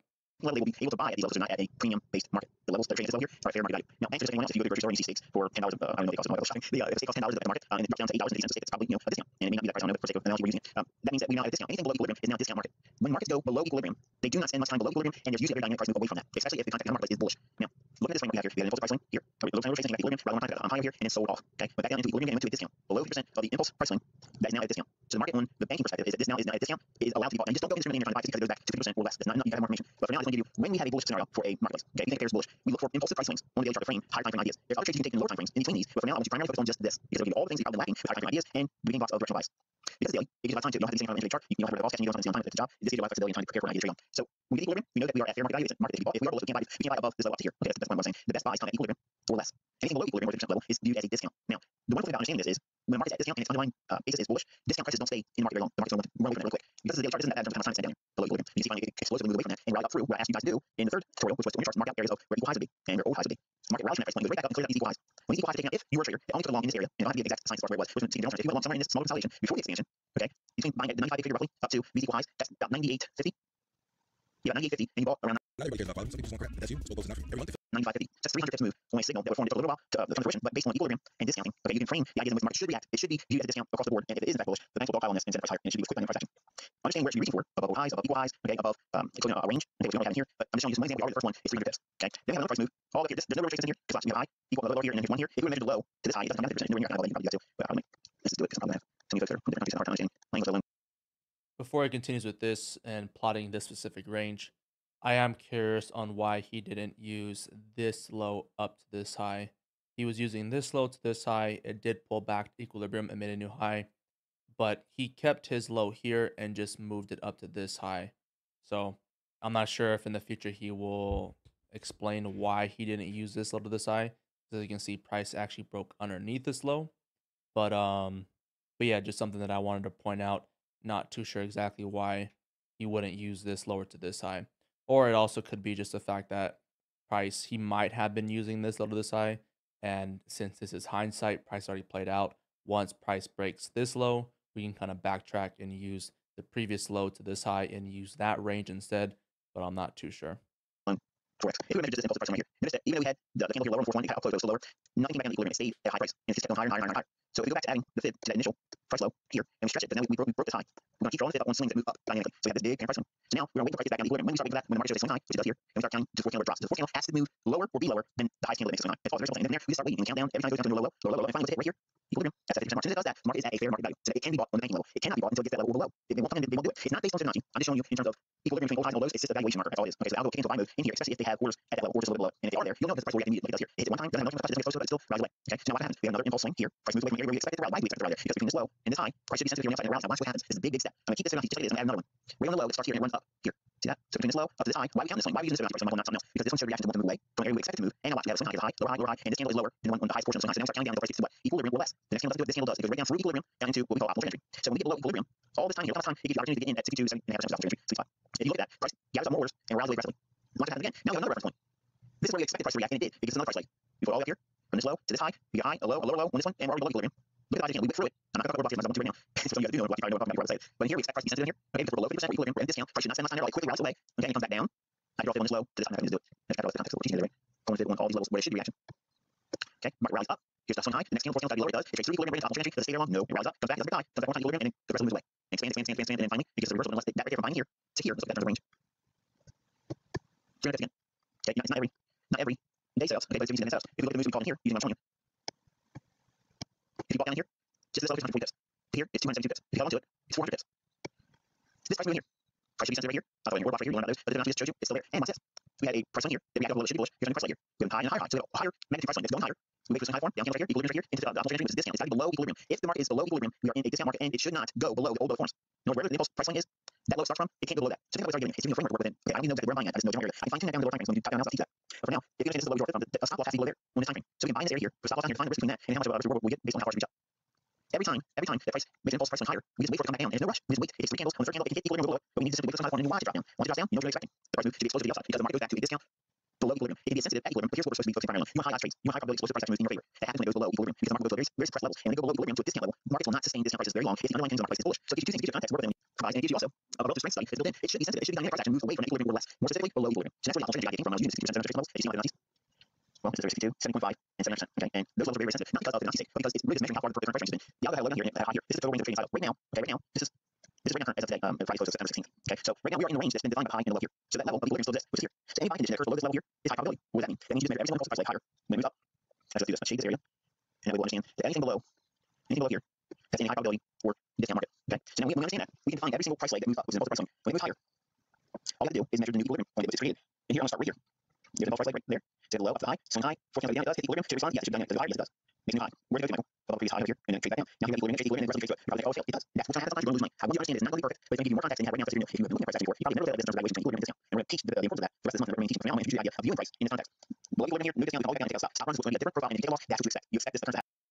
So I do like this so far that sometimes it will not work out. Every single trade is not going to be a winning trade. So I'm glad he's being honest here. He probably would have been using this swing low to swing high. As you can see, price actually runs underneath this swing low. So if he was taking a trade in his OTE area or just simply put in discount, most likely this would have got stopped out, and that is perfectly fine. Where the market takes a low out, well, it does take a low out. This is probably it's taking stops out, so it should be a false breakout pattern going below that low. We see responsiveness, it's aggressive, it moves higher. We see that here. Okay, market trades up using false price leg from that low all the way up to here. Now watch this cool part about this. We have a swing high, you have a high, lower high, and then 4 candles down. Is that down equilibrium? No, if we have a trade, we don't have anything on. I'm worried about next price leg we go for. Okay, we have this price leg here. We're only focusing on inside the yellow area. That's the shaded discount portion of this market. The $1.50. This current market is the discount below this line here is equilibrium of the yellow shaded area, and below is discount. So the market should be responsive at levels of discount. After we see this high form of high, swing high form, and the 4 candles starts to be lower, it does, and we simply wait until equilibrium, and we go down the lower time frame and look for trading signals. There may not be or may not have a big one here. Okay, I'm going to say maybe you took one here, maybe you took a loss. Great, no problem. You took a loss. Here's a balloon trade here, here's a balloon trade here, no problem. We got one here. Market comes down into a deeper discount. Look at this one lower here. Okay, this is the building blocks. Understanding how to incorporate bullish blocks. When market comes down into a discount and deeper trade on this impulse price line, you're looking at the down candles right at the low. Okay, if you have 2 consecutively, it begins at the top of this candle right here. So draw down time. The market goes into that area. This is a buying opportunity. Moving on to the lower time frame. The daily chart is very high. It's a high time frame. So you're going to break it down to 4 hours, 16 minutes, 15 minutes, 5 minutes. Look for buying opportunity in that area for discount. Market immediately moves away. When we get that, we get another price leg. And we take our Fibonacci and measure it to come up with another equilibrium. Doesn't come back down to discount for equilibrium here. So we're not any trade here. Market rises again. From that level, we lower Fibonacci. And here's our high here. So we have a high, a lower high, and a down candle. We hit equilibrium. We have response, rise up, trade back up to old low, rejection. Another signal, I'm teaching that here. Now we have a higher magnitude price line. All this impulse price line, even if we're broken into 3 legs, you still have to measure that that's the end. There's the parent price line that's currently being traded right here. Okay, so this movement here, when price is down equilibrium, we expect the trade to be a buyer. If we're buyers, maybe something lower time frame. Maybe there's a loss, maybe it's a trade. I don't know. But price goes down into a deeper discount. Trade right into it's a bullish block. Price hits it, there's a sign here. No, it rises aggressively. And it fills in an area where prices are moving rather quickly. Now this is for T versus. It goes right up to the bottom of this bullish candle, this bearish block. That's an area where you will take profits on a long position. If you did something like that, find a button here in the left range here and got there. It's 175 pips. Back into 170 pips. How can anyone be upset on that? You're getting trades. Okay, there's not a lot of these. This is a daily chart. So you can have one per week. Really high odds opportunities. So you see moves like this. Okay, you can see there's a bonus to recapitalize these levels based on the fact that the market goes to this. So I also like this as well because he's showing that from this swing low to swing high, price comes to discount and pushes on higher. Ultimately, at this point, we probably would anticipate price to go ahead and make new highs, but he's also aware that price could simply be mitigating this order block and then push on lower. Even if price does do that, which it technically does, there is still an opportunity to catch a winning trade and be profitable, even though price doesn't fully play out as you anticipated.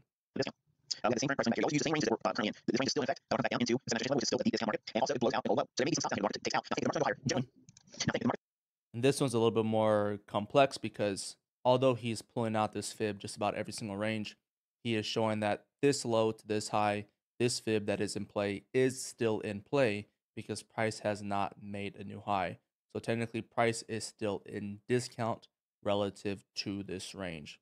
So even though we can still use this low to this high and see prices in discount, we can still technically work from this low to this high and see that price is still in discount. Price is just giving a very complex pullback or just giving very complex internal structure, but price is still in bullish structure. That bullish sentiment is still there. This bullish fib is still valid, and price is still in discount. Market's going to go higher, and it's bullish, and it comes down below, below. That's generally where you stop loss from. It was the first thing I thought in 2010 to look for dynamic price moves. If you understand what a bullish market is, okay, you want to find every time the market creates a low and then violates that low. If it does that, generally that means market makers, institutional banking, algo, will go down below lows and gather up inwards, will be resting below doors. I'm talking below low. This low here is violated here, immediately rejects, goes higher. This low here, if it's low here, rejects, immediately goes higher. This low here, if it's down low, rejects, immediately goes higher. So now think about this again. I'm giving you a framework to map out what equilibrium is. Okay, what is that? And then I told you with the benefit of knowing what below equilibrium is discount. So when you're looking for a market, you got a range in the marketplace, and the market goes below low, that gives you context to look for what stop rates below lows, and it should be a reaction going higher. If the market's bullish, if the market's underlying trend is bullish, and we're framing that. So for now, just study on your chart, and you'll see a plethora of these things occurring all the time. And it gives you the building blocks of knowing what trading setups form, how the market should react, and you'll start seeing these things before they happen. You must study them in the past first, but then start looking for them to anticipate future moves based on what I'm teaching here. So if you understand equilibrium is the midway point of a range, we need an impulse price leg higher. Once we identify an individual impulse price swing, we mark it down from the low to the high, and then we wait for 4 candles. Once this 4th candle is lower than the highest one, we start waiting for price to come down to equilibrium. When it does that, we can go in and hunt for buying opportunities on lower time frames. We blend it into order flow, ideas like order blocks, negation blocks, breakers. And I think that 4 candlestick rule is very interesting as well. I'll have to take a deeper look into that, but yeah, understanding that 4 candlestick rule to kind of validate if price is giving you that swing point or giving you that reversal, I think that could be very crucial as well. Turtle soups, okay, and opportunity entries. All those things, any one of them can be applied for a buying scenario. But if you ever see the conditions is bullish and a low is swept out, that's when you anticipate a turtle soup. The question all the time is how I know if the market's going to keep going lower or if it's going to just go lower and rally up. This is the beginning basis point of knowing when that occurs and when not to expect it to turn around. So we have the market reacting off of this, it rallies up, and then the price right in here. You can go high, so we can go here, start at 91 low, up to this high. Price comes down to equilibrium, start hunting for buying opportunities in a lower time frame. I don't know if there's anything yet. You'll have to go and do yourself. But we got into 60% level, which is now discount. Okay, so when we identify equilibrium, that's the 50% level. When price goes below 50%, it's at a discount. When is the highest probable degree of bullishness at a discount price? That's when you have this. The 60% concentration level. Extreme flavors, also fast, add on LinkedIn, too. LinkedIn plus Speedrun. I thought thousands of people make at least $1,000 every single day day trading. I'm going to show you how to quickly. First of all, In that area right there, that's the deep discount that we look for in bullish conditions and why Fibonacci 60% concentration levels work. Any other time, Fibonacci will fail all the time. It's the foundations behind price action that cause these indicators to work sometimes. Even overbought indicators will work if you apply these ideas to them. Bullish divergence, trend following, hidden divergence, okay, or type 2 trend following really is developed in the survey, not short-term, by the way.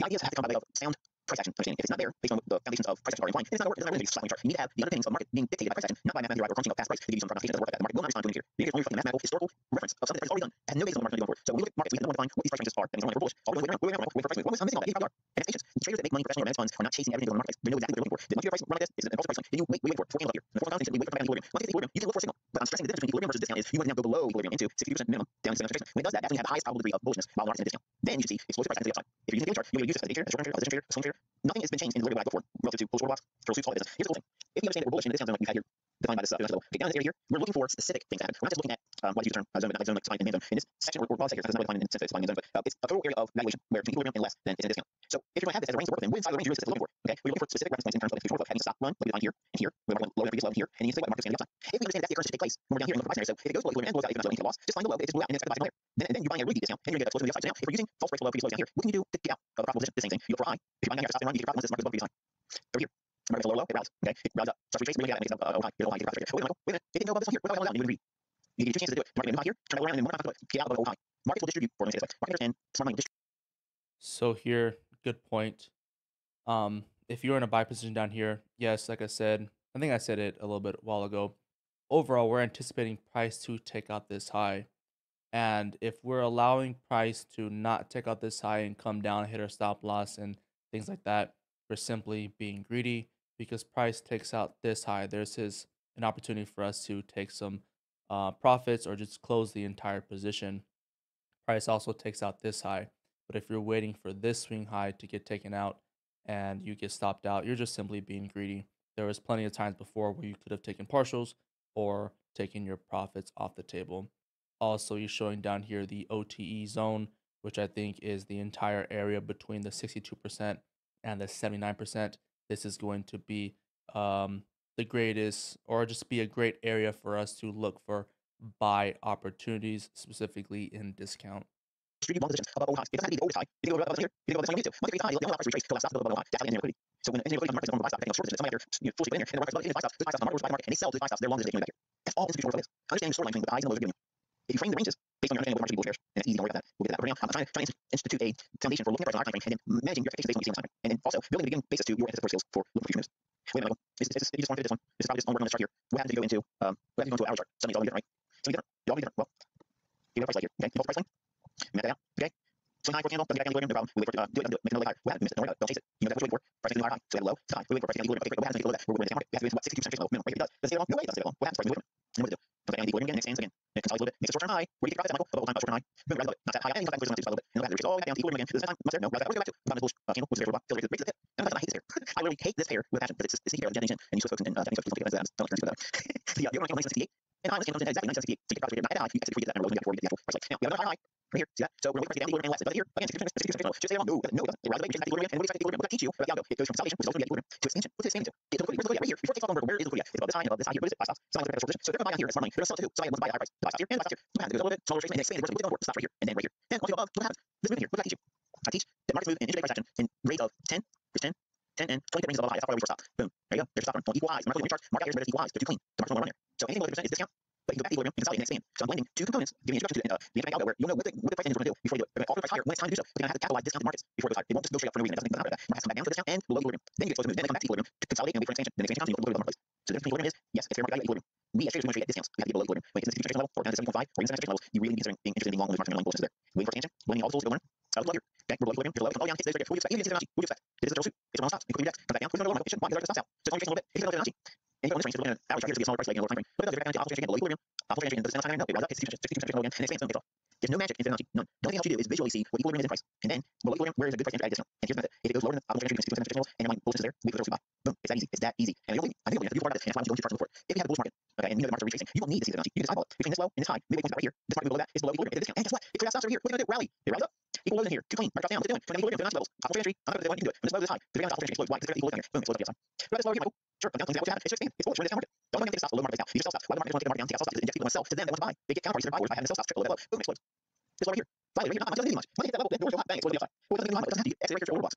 You don't need to have everything out there to kind of start off that line. You need a proper trade. You need a couple things that make sense. They have to start with equilibrium to discount provides. It has to happen. If you don't get that, you're not going to have these explosive buy signals. Different formula. It's not just knowing. You need to buy signals. You have to decide. You have to understand things before just looking for order box. Before trust before alpha longs. Before stochastic divergence bullshit. None of those things work outside of understanding central tenets of what the market is. Equilibrium or below at discount. That's a favorable buying market. Anything apart from that, you stay away from it. You wait for the outside market, which we'll talk about next week. We'll look at equilibrium versus premium.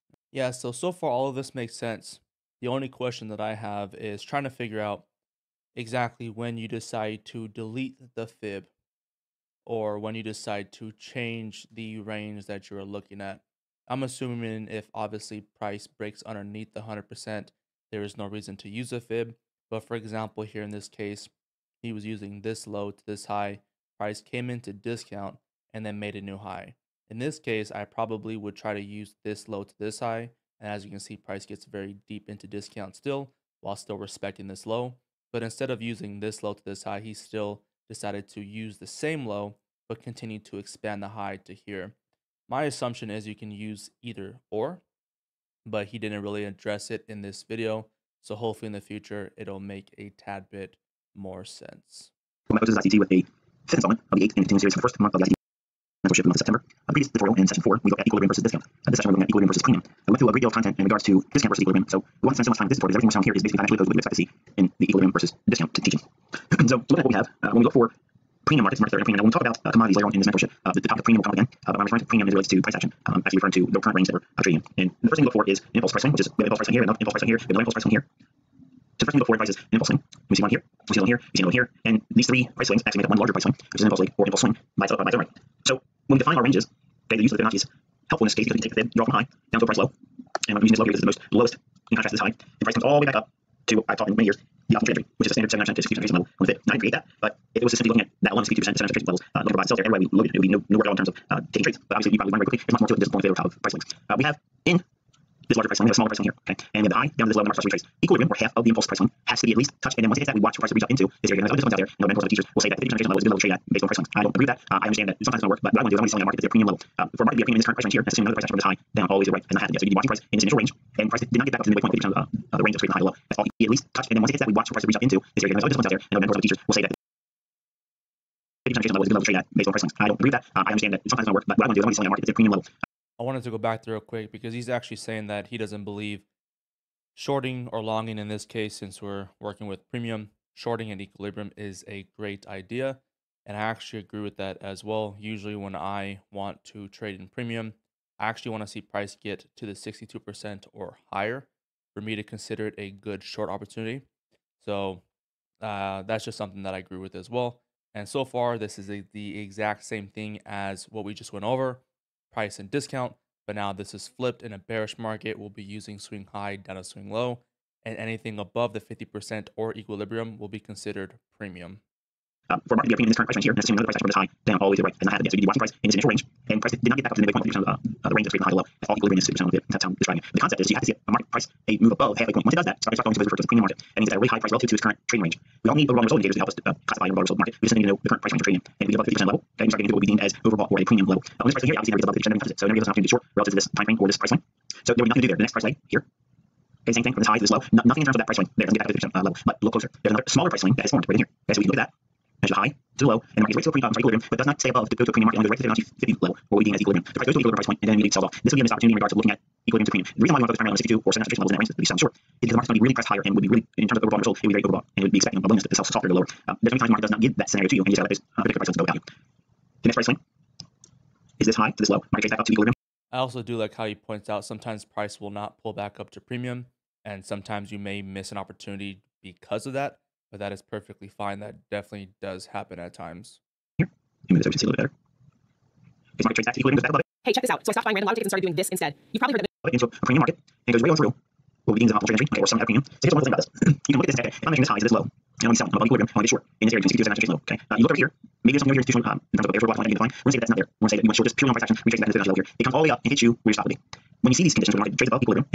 If it takes out previous low, when the discount, it's probably going to get a buy. In this case, it's going to be a total sell. It's going to be reaching for stops above the impulse swings high. You see that here, it goes up, runs out of stops here, and then goes lower. Where's it going to go? Where do you take profits at? Below lows, it's already established market price here. And here, you see that's what the market does. You can also use, when you find your ranges, all price swings from high down to low. Okay, you want to anchor your Fibonacci one, 62 to 7 low. Okay, you look over here, maybe there's something over here institutional in terms of a bearish or block line that you can define. We're going to say that that's not there. We're going to say that you went short just purely on price action, retracing back into the Fibonacci level here. It comes all the way up and hits you where your stop would be.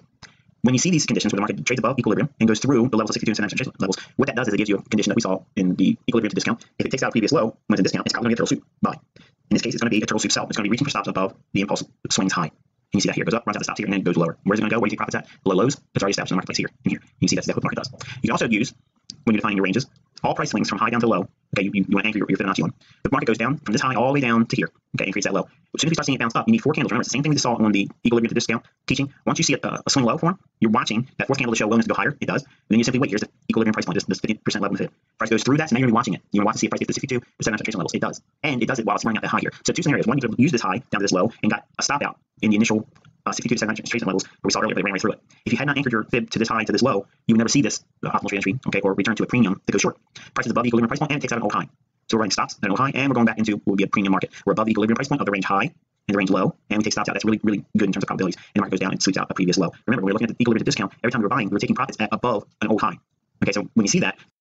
So with this part, it sounds like if you were using the fib from this first swing high down a swing low, and you took a short opportunity simply due to the fact that price is in premium or in that OTE area, price basically would have stopped you out.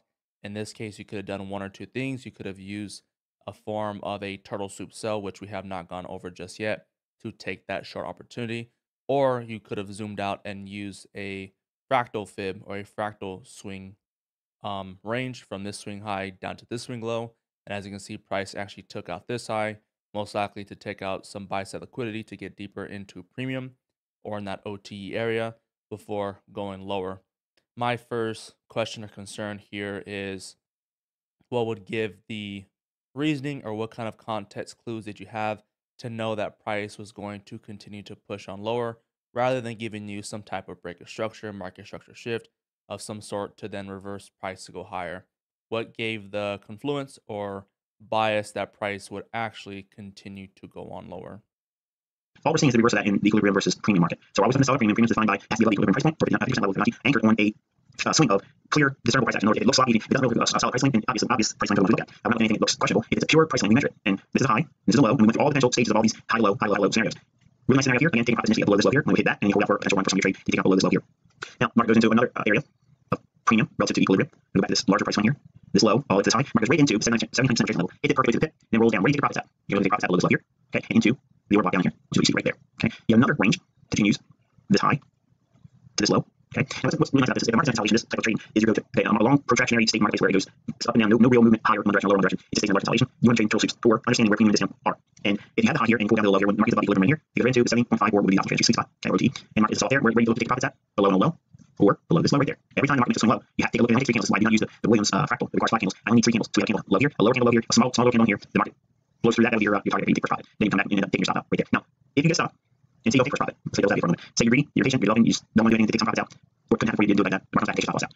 If you see that scenario, okay, you're looking for old highs to be breached while we're above the 50% level. So we're in deep premium. Okay, so markets are overbought in here. Market runs through this previous high. So we're in total shoot scenario. We look for total shoot sells. Market comes up, starts coming down. One more time, runs through you. Take your stop again. This is going to happen in your trading. Do not try to avoid it because it's going to happen. It's the same scenario. We have old high, market goes back above it. If it's at a premium and you define your range here, you take the scenario as a sell on a total shoot basis.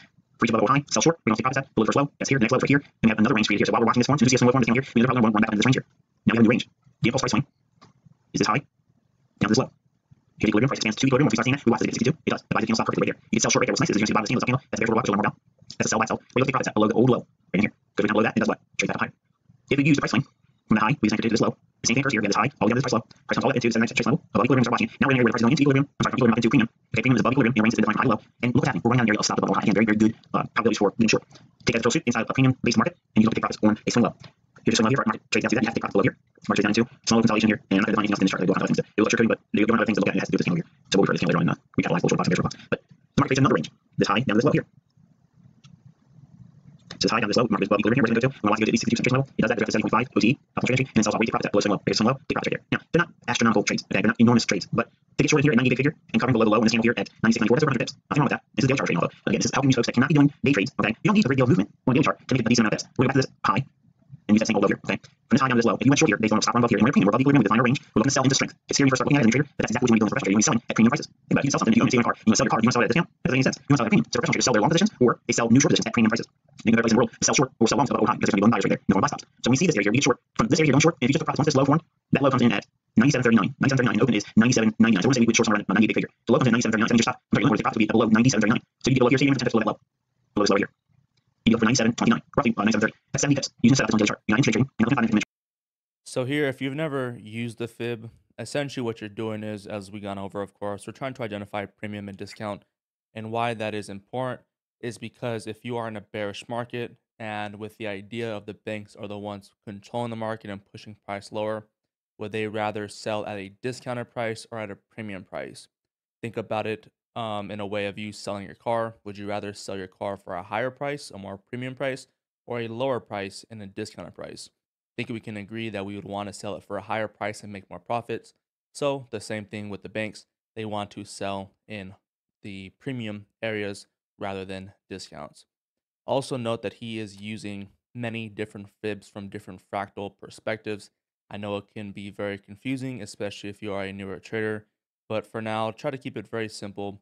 Don't draw all these fibs everywhere as he's kind of doing.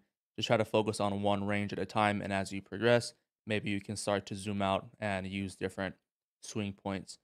And the last thing I'll go over is if you notice, like even in this case, if he has a bearish fit from this swing high to swing low, price comes up into premium, taking out an old high, taking out buy sell liquidity, and he is basically saying we can use a turtle soup model or a bearish sell turtle soup model to take a short. Ultimately, we probably would anticipate or want to see price take out this low down here, but just because this is the low we anticipate price to take out doesn't mean price will do so. Price will take out a low, but it doesn't have to be the lowest low or the highest high. So in this case, as we're taking shorts, as you can see, this low gets taken out. So this will be a great area for us to take a take profit, basically. And just try not to get too greedy, even though price may not play out fully in your favor.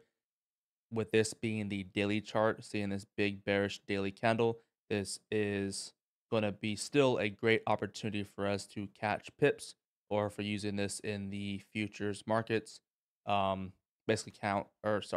basically catch a lot of points or ticks as well. Charts. You're not being forced to do ICT does most of the teaching through, which is trading. But the same concept here in these time charts is don't discount it. They're teaching you on a 15-minute basis because all the concepts are universal. And it's hard for you to understand that as a new trader because it seems like I can't be watching a chart, therefore I can trade. That's not true. That's not true at all. So by having these ideas of looking at price over the course of a premium market, we go down to an hourly chart. Black Friday, we guarantee you'll get off on We'll give us a single penny. Plus, we'll collect 50% of your costs. This Black Friday only. Here's how it works.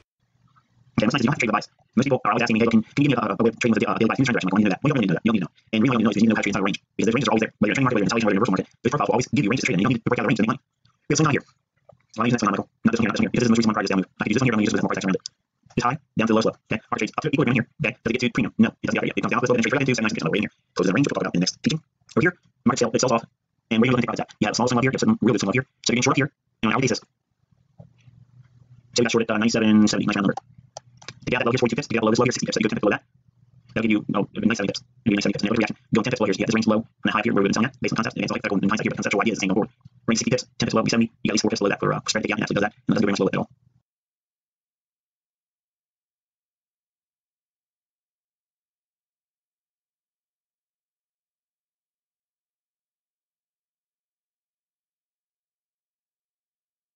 I'm going to focus ICT with a 6th installment of the 8 teachings of September 2016 ICT Mentorship. We're specifically dealing with fair valuation in this teaching. And fair valuation comes in from 2 perspectives. Fair value in regards to equal distance of high or low, or what we call equilibrium, or fair value for perspective on valuation in regards to market makers. And combined both of them to give you the perspective that you have when you look at price. This is actually a chart that we mapped out in advance, talking about a lot of these very specific things here in the week of this total production, September 24th, 2016. We called Australian dollar higher based on the things I'm going to cover here. I was aiming for 76.65 as a weekly objective, and you can see here, the market didn't hit that.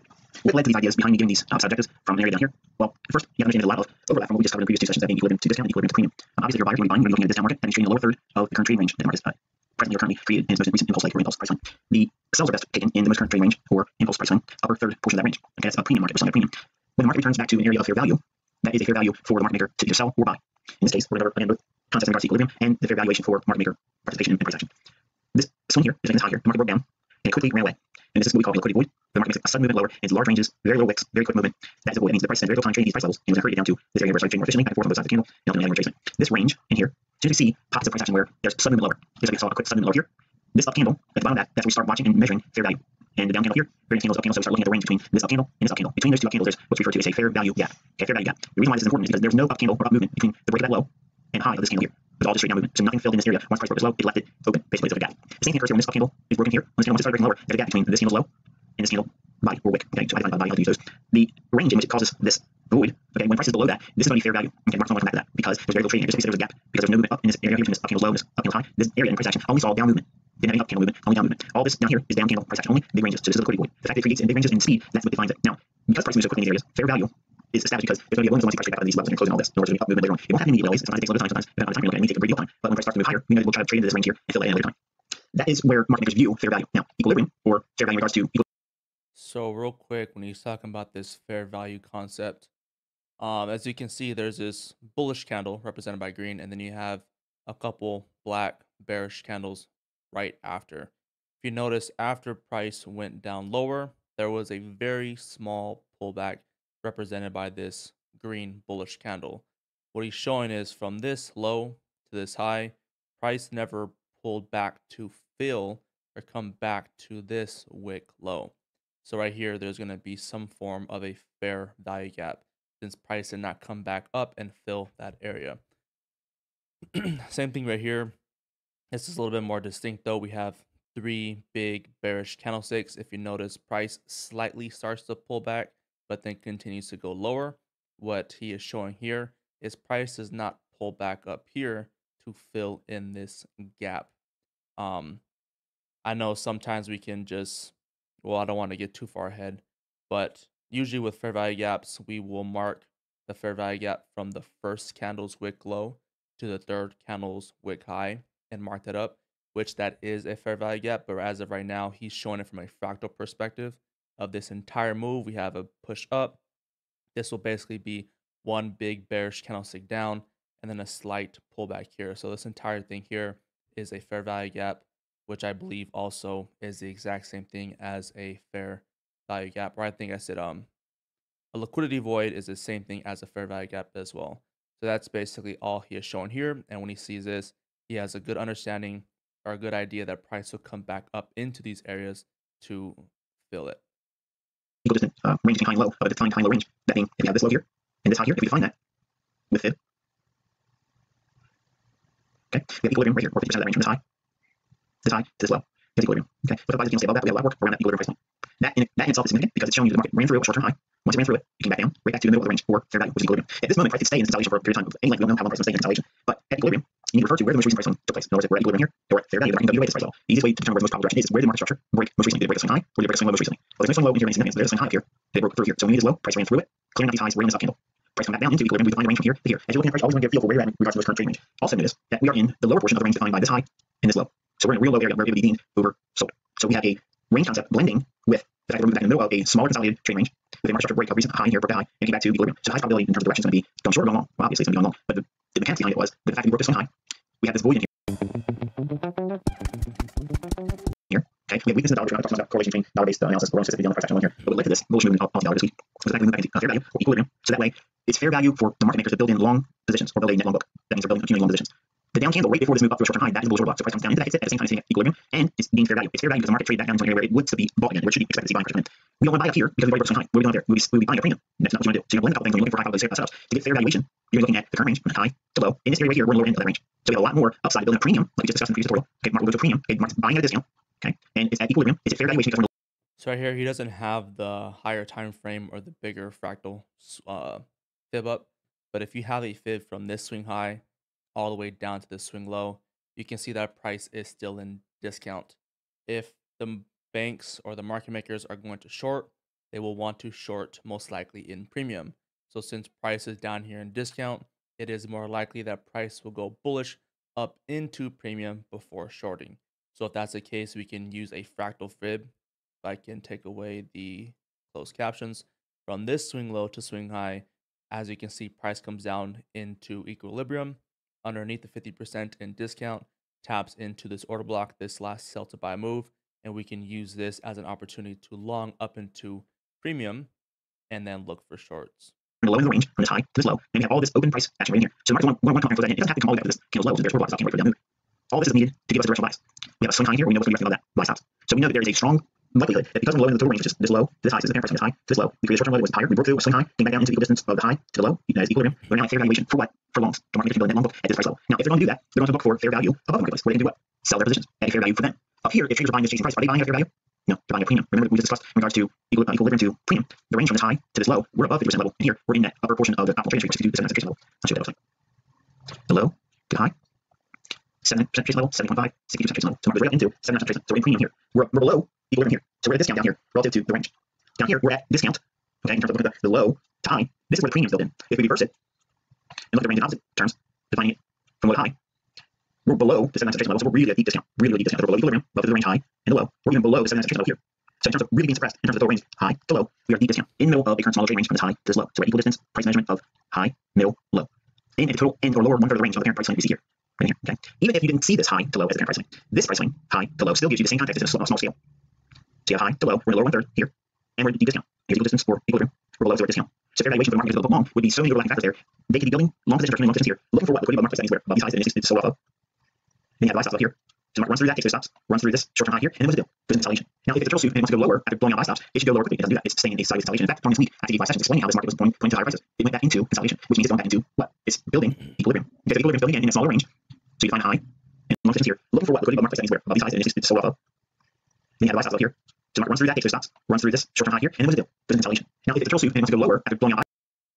So this is a good point here. He's basically pointing out as price ran above this high here, you can see how price consolidates sideways. If this was going to be a sell turtle soup model, price wouldn't be in this area for that long. Price would fall away fairly quickly. But in this case, as price is consolidating after sweeping this high, it is a good indication that price is going to continue to go higher rather than go lower. Buy stops, it should go lower quickly. It doesn't do that. It's staying in a sideways consolidation. In fact, during this week, after the 5 sessions explaining how this market was pointing to higher prices, it went back into consolidation, which means it's going back into what? It's building equilibrium. Because equilibrium is building again in a smaller range. So you find a high and the low right there. And then how much price has to spend around the point at equilibrium price one. Okay, so it's hanging around fair value. Okay, one spike move lower, doesn't see price go lower and doesn't break the range, and it expands the upside.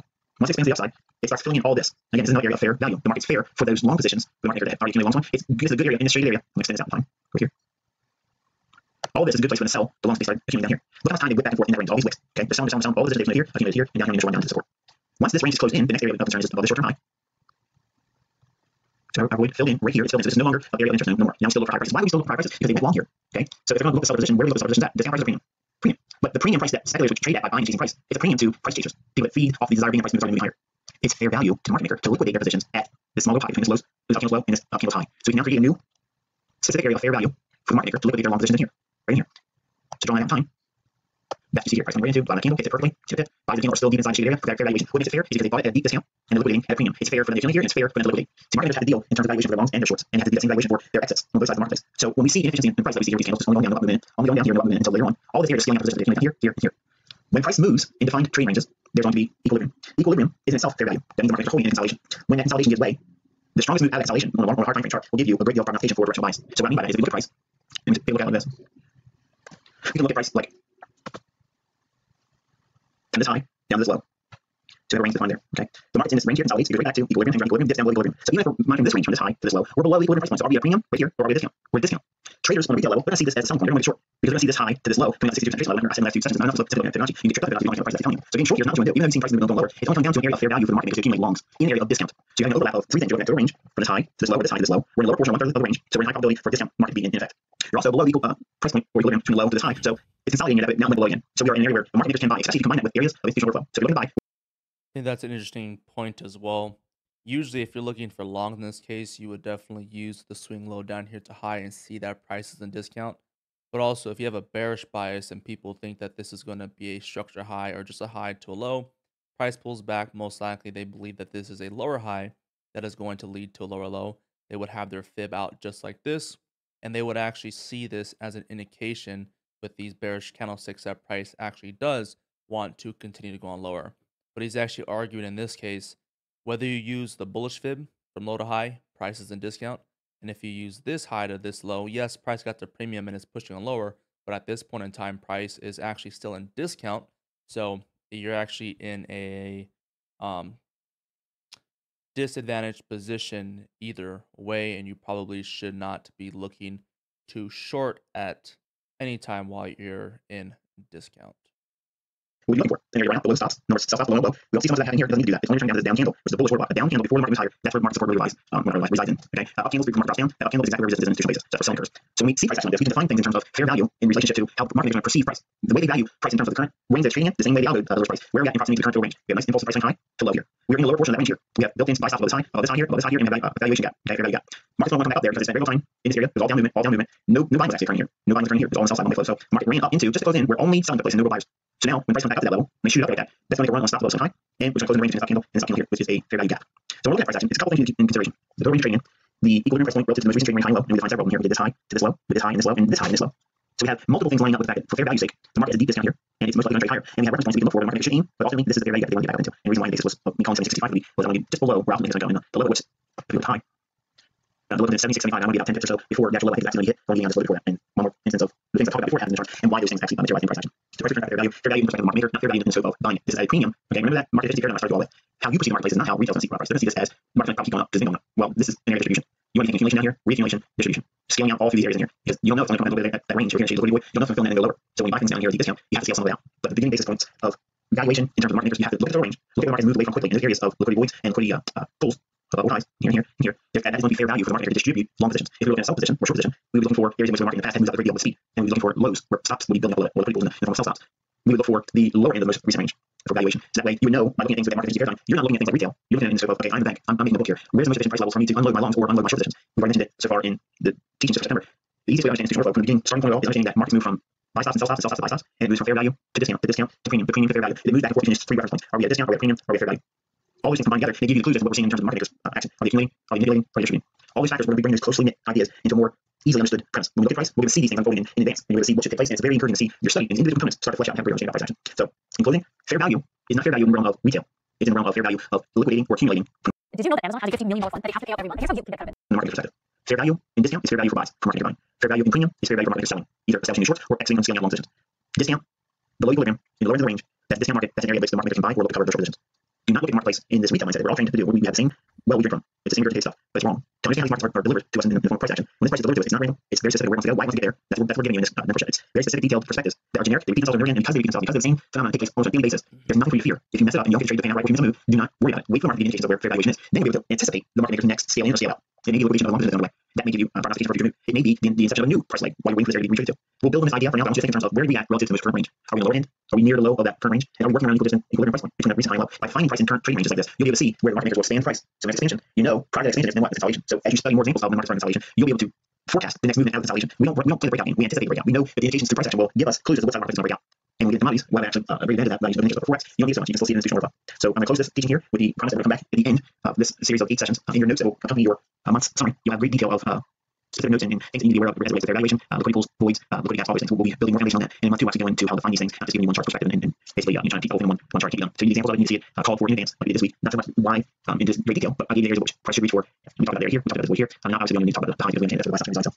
Think in terms of fair value for the market maker. If they're going to go higher, where's the fair value for them to exit their loans? Okay, it's a fair value for them to do so. They do not want to liquidate loans at a discount or when retracements going lower. You look for expansions on the upside. When they expand, when price expands, they should be reaching to a fair value for price to be liquidating smart money loans. That's the only reason why markets go up. That's the only reason why prices allow to be delivered at higher prices because the market makers, the banks, have books on their books that are net long, and it's in their interest to see price higher. It doesn't matter how many of us buy. The price is going to be set by the bank, and they're going to do things to line their own pockets and not yours. So it takes a perspective shift, and it gets back to that market that you with. It's mentorship. You have to view things from a smart money's perspective, not what retail should be doing or what retail is doing. If you do that, you're going to miss the actual clarity that comes through looking at price action. Studying it through a contrarian perspective, saying, okay, this is what the retail minds should be thinking now. And by contrasting that with what you see in the charts for fair value, liquidity gaps, liquidity voids, liquidity pools, all these things, the market's going to seek that liquidity and run against the less informed crowd's opinion. So that One thing I'll have to do and go back, I'll definitely put in the notes and correct it tomorrow. But when he says price returns to fair value, I'm actually starting to think he's not talking about fair value gaps. He's just talking about fair value as in the banks are not going to want to short down here and discount. They have more objectives of pushing price on up to get to premium. They also have objectives of closing in on these fair value gaps or liquidity voids here. And that in it of itself, or also to closing in on this void up here as well. And that in it of itself is price returning to fair value. But I'll go back and review that on my own time right now. And I will put that in the notes and correct that for tomorrow. But let's go ahead and continue. We have 2 more videos to go through today. close. Good luck. Thank you,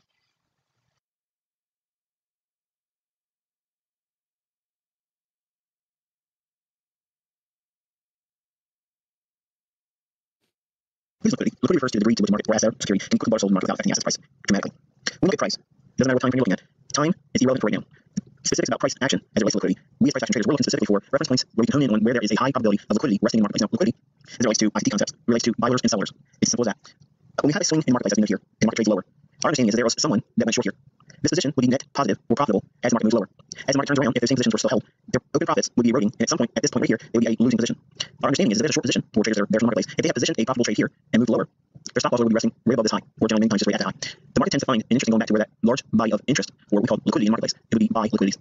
As the market finds these lows down here, as the market rises away, our understanding is that there's going to be buyers that have positions that are net positive or profitable as it trades higher. At some point, when the market starts to trade back down lower, back into the area in which the buyers would originate from, their open profits would be eroding. And so eventually, moving this area here, it would be a net loss position.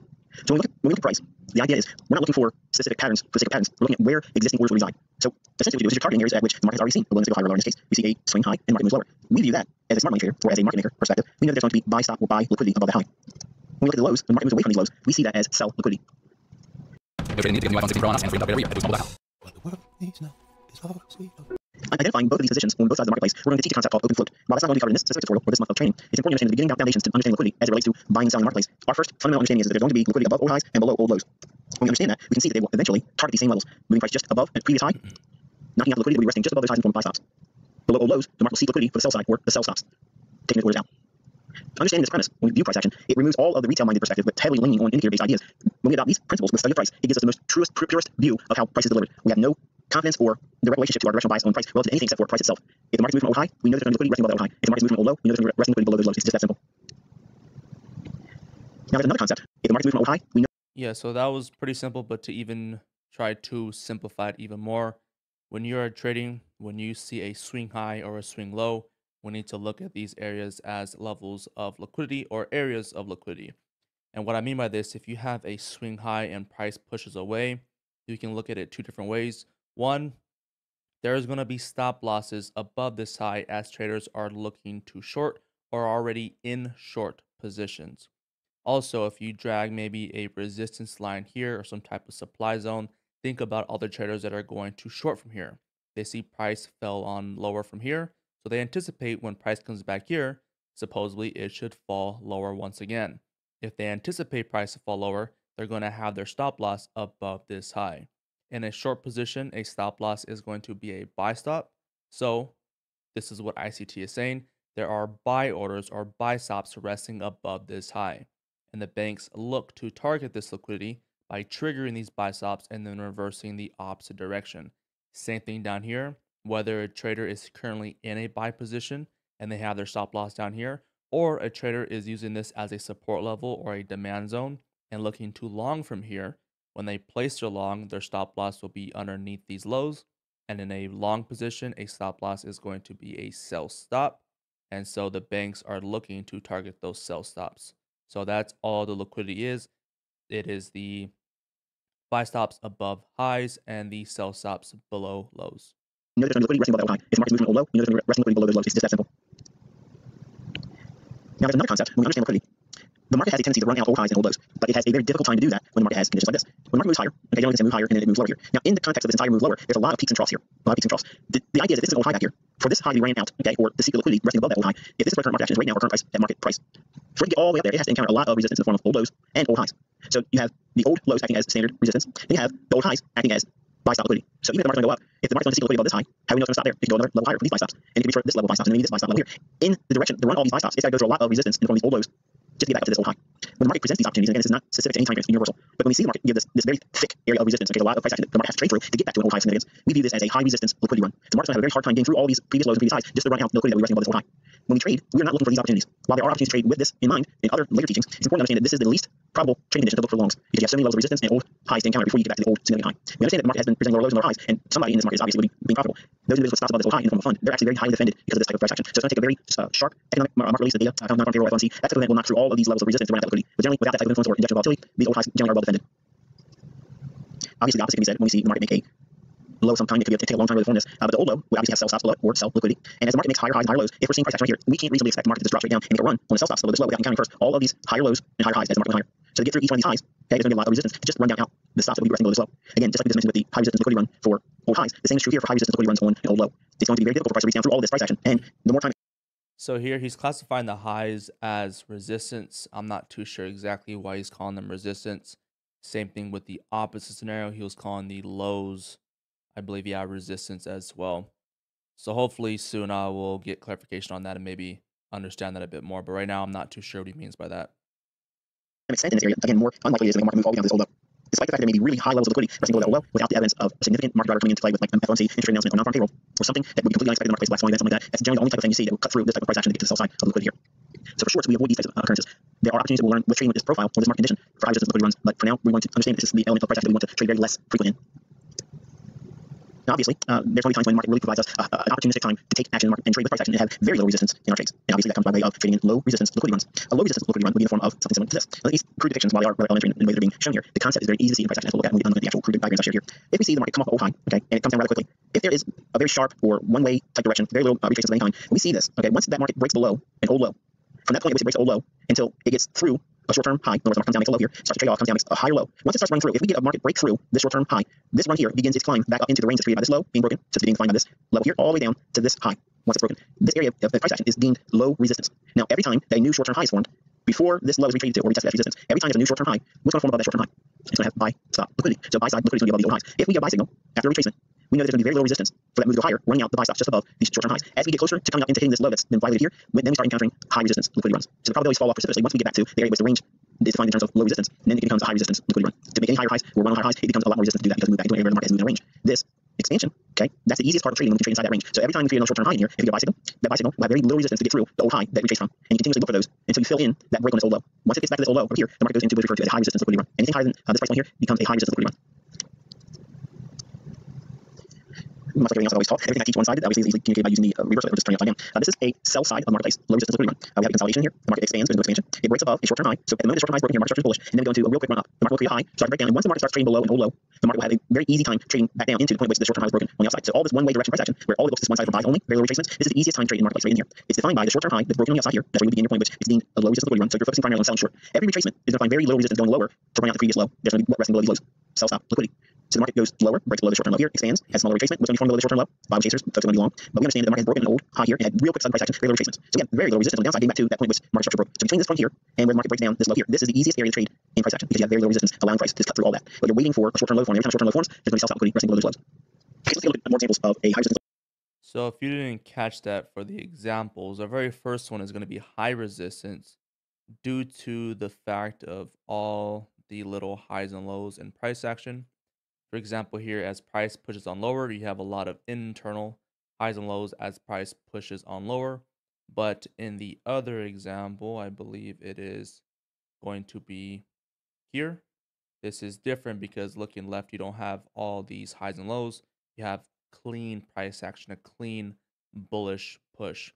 So if you have a clean bullish or bearish push, most likely you're going to encounter low resistance and liquidity. But if that push is going to be a bit choppy, such as this example or this example, it is going to be a high resistance liquidity. Short-term low form. Every time short-term low forms, there's going to be self-stop liquidity resting below those lows. Okay, so let's take a look at more examples of a high resistance liquidity run and a low resistance liquidity run. And what makes those two types of liquidity runs different? We have old high back here, noted here. And market starts to move lower. And we showed this example of price action here with this old high, violating this old high here, selling off these old lows, being violated here. And market starts to rally up. Notice there was very little resistance in the marketplace when this high eventually traded lower, taking out the liquidity resting below these lows here. This run from this high, taking out these lows, is referred to as a low resistance liquidity run because we have a longer term high to the left of us. And the market has shown a willingness to take out a low. And then we came back above, cleared out a stop above the high, retraced, had an unwillingness to go above this up candle here. So institutional order flow, as you'll learn more about throughout this entire mentorship, moves back to bearish and expands to the downside. Expands down to the downside to run out these stops below these lows. The market rallies up again and fails to get above this swing high.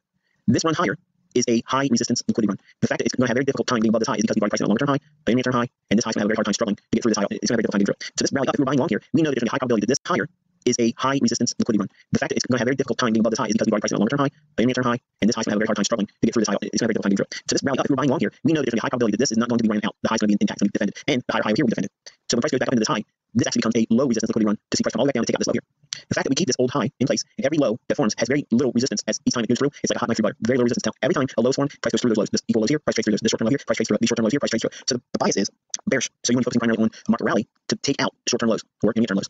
The difference between that is every rally is going to be viewed as a high resistance liquidity run. It's going to have a very difficult time getting above the previous highs. Sometimes it will happen, but generally you'll find it's going to have a very difficult time doing that. But because that's built into price action, having a high resistance liquidity run here, it turns into a low resistance liquidity run for you to see a move below the short term lows. Every short term low is an opportunity to see liquidity for the market to expand down after retracing up to take out the stops that rest below the marketplace at every old low. Every single low that you see in price, once we identify where the market is in terms of high resistance and low resistance liquidity, we can find old lows to the left, market respects it here, comes back with another low liquidity resting below this low here, and this low here, and the market runs right through it. Small retracement, there's more liquidity below this low here, so it's going to expand down through it. So we have old lows back here, so the market's going to do what? It's going to retrace a little bit, and then do what? Expand down, take out those stops below this old low here. The same thing is seen when the market finds a low market. The market creates a small consolidation, makes it a long-term low, rallies up, retraces, moves into consolidation, rallies through again. So now we have a lot of price action here. So this old low is going to be well defended. The fact that we have a retracement going lower each time, every time the market retraces, that's going to be in the form of a high resistance liquidity run. It's going to find very stiff resistance with violating old lows. The old lows are going to be actually defended, and you're going to see buying coming in the marketplace. Your focus is going to be primarily on the highs. Every short-term high is going to have a very easy run through them. That forms a low resistance liquidity run. The resistance levels are going to be very weak. The support or lows are going to be very strong because the market's going to capitalize only on the buy side. Just reverse what we saw over here. On the sell side, everything's going to be supporting bearish prices. So every retrace higher sets up another price like go lower. Aim for the lows to be violated. We've changed the high here and we get old low. So every time the market retraces lower, that sets up new buying opportunities to take out the short-term highs or intermediate term highs above the marketplace because it's going to be resting above those highs. Buy stops. And you want to be buying low and selling to willing buyers above the current market action. And that's what the market makers do. So every time the market trades down, it's actually just a new low resistance liquidity run to make it run above an old high. And it makes it very easy to find trades this way. Market trades down, small retracement, this old high will be easy ran out, low resistance liquidity run. Market trades back and has a retracement, very little resistance to get back up to this old high, it runs cleanly through that. Another retracement here, liquidity resting above this old high, and then the market stands through it as well. And eventually the market trades through those lows as well. Okay, so there's many elements of the things I saw in this month's teaching, looking for clean highs where lows are just too clean. When the market shows those types of levels, it's going to be very opportunistic for you to build the idea that there's going to be buy stops above that. So any retracement sets the tone for another drive through that, and the market continues to find ease of getting back through old highs. At some point, you're going to look at price action, and it's going to be very crystal clear that the more price action there is around a specific level, or a high or low, that is indicating a level being defended on an institutional price model. So you're going to see very easy trading when you trade away from that level, and by doing that, you're getting yourself in sync with the institutional order flow. Then your trades. I might need to re-watch this one to get a better understanding exactly what he's trying to say. But my interpretation here is obviously as price is going bearish here, and obviously since price is going bearish, it is intended to make new lows and not intended to make new highs. So price is truly going bearish, of course, as it's making new lows. Price is you can consider these as low resistance liquidity areas because price is intending it is supposed to be making new lows. And since price is not intended to make new highs, the highs can be high resistance liquidity areas. So as price is going bearish, it's just simply if price is bearish, anticipate price to make new lows. Don't anticipate the lows to be protected. Anticipate the highs to be protected. And then as price reverses to go bullish, if it is bullish, anticipate the lows to be protected and don't anticipate the highs to be protected. In bullish structure or just a bullish market, you anticipate price to make higher highs and higher lows. So in this case, you anticipate this high to get ran, but you anticipate the lows to get protected, and so on and so forth.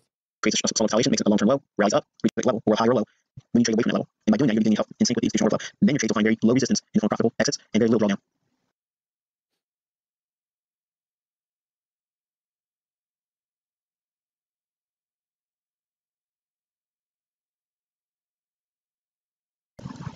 Okay, we're looking at impulse price swings and market protraction. There's similar ideas, but uniquely different. I'm going to first talk about impulse price swings. An impulse price swing would be something like this. Okay, so we have an impulse price swing down. Then we have another impulse price swing higher. And then another impulse price swing lower. And another impulse swing higher. Followed by an impulse swing lower. And a higher swing of impulse movement higher. We have another impulse swing lower, followed by another impulse swing higher, followed by impulse swing lower, another impulse swing higher, and ultimately another impulse swing lower. So we have price swings moving from high down to low, to another high, down to another low, to a high, to a low, to a high, making a low, up to a high, down to a low, up to a high, down to a low. When you look at price action, you need to be thinking in terms of impulse price swings, because inside the impulse price swings, it's going to give you a lot of detail. Now, there are smaller, more specific impulse price swings that have a lot more influence over the marketplace in the form of a manipulative move or market making manipulation. So let's take all this off and focus primarily on protraction now. If we look at the market with the similar ideas we just illustrated with every impulsive price swing, and then we add to it time of day, like holding down control and tapping Y on your keyboard, you'll add the vertical delineations for 0 DMT. So 0 DMT, vertical line to no day divided basically. When we see this, okay, then we can look at time-sensitive impulse price swings, which is market protraction. Market protraction is time-sensitive. It's an impulse price swing that is highly sensitive to a time of day.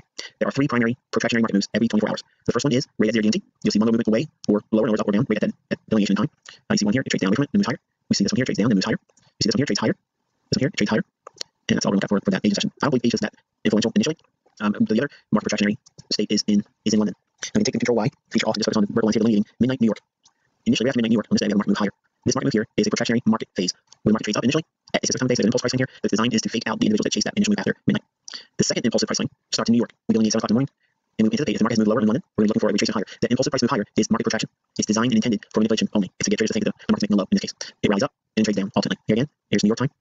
In New York session opening, market goes into another protraction market state, where we after the 7 o'clock hour, going into New York open. Smaller retracement, the market trades lower. Again, 7 o'clock in the morning, the market goes into a small impulse price swing higher. This is market protraction. Its intent is for manipulation. It's counter direction. In other words, if this move occurs at this time of day, if it goes higher, we think the opposite direction. If it goes lower, we think the opposite direction. So if it initially moves higher and the market's going lower, we see that as manipulation or market protraction. Market's going to seek to draw inputs into the long-term marketplace or reach for liquidity. It has to happen at 7 o'clock in the morning. It has to happen at 7 o'clock in the morning. It has to happen at 7 o'clock in the morning. The other one is in the London session, obviously. And it's after 4 GMT on the Forex LTD demo account. If we see moving higher and we're bearish, we see that as market protraction or a Judas swing. It's a false rally to sell into.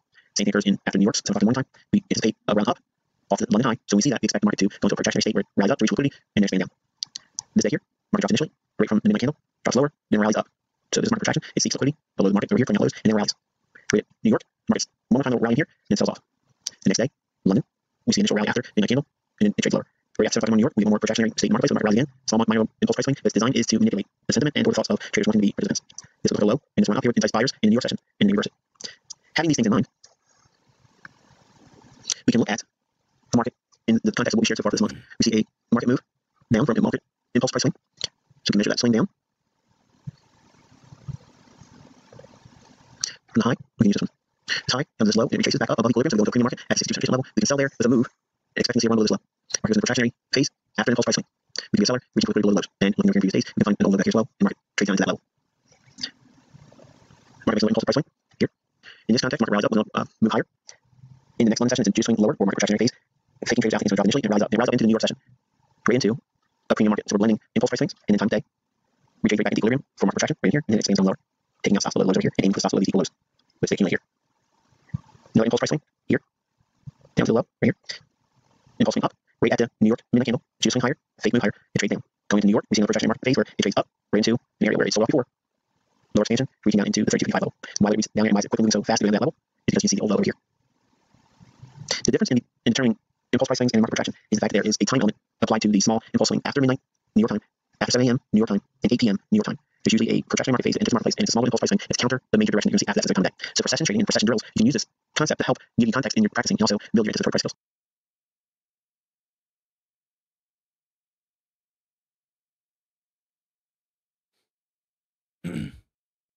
So at first, I was going to critique how he is drawing these impulse swing moves because it can be quite subjective. Like for example, in the very beginning, I was trying to figure out why he wasn't going to use this impulse move right here. He's forgetting about this wick low. But as he stated, not only are we just finding these impulse swing moves, we're also adding that element of time. I will go back and watch to see if he does give any specific time frames, which I think he does.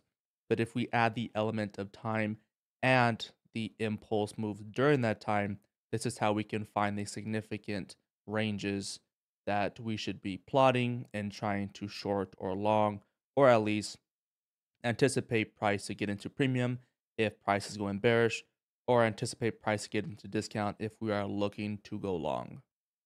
But other than that, this is the end of day 2. I thank you guys for watching. If you guys did enjoy this video, please leave a like, leave a comment down below if you guys have any suggestions. And don't forget, I do have a free Discord if you guys do want to join it for absolutely free. Click that link in the bio. Thank you guys for watching, and I will catch you guys tomorrow.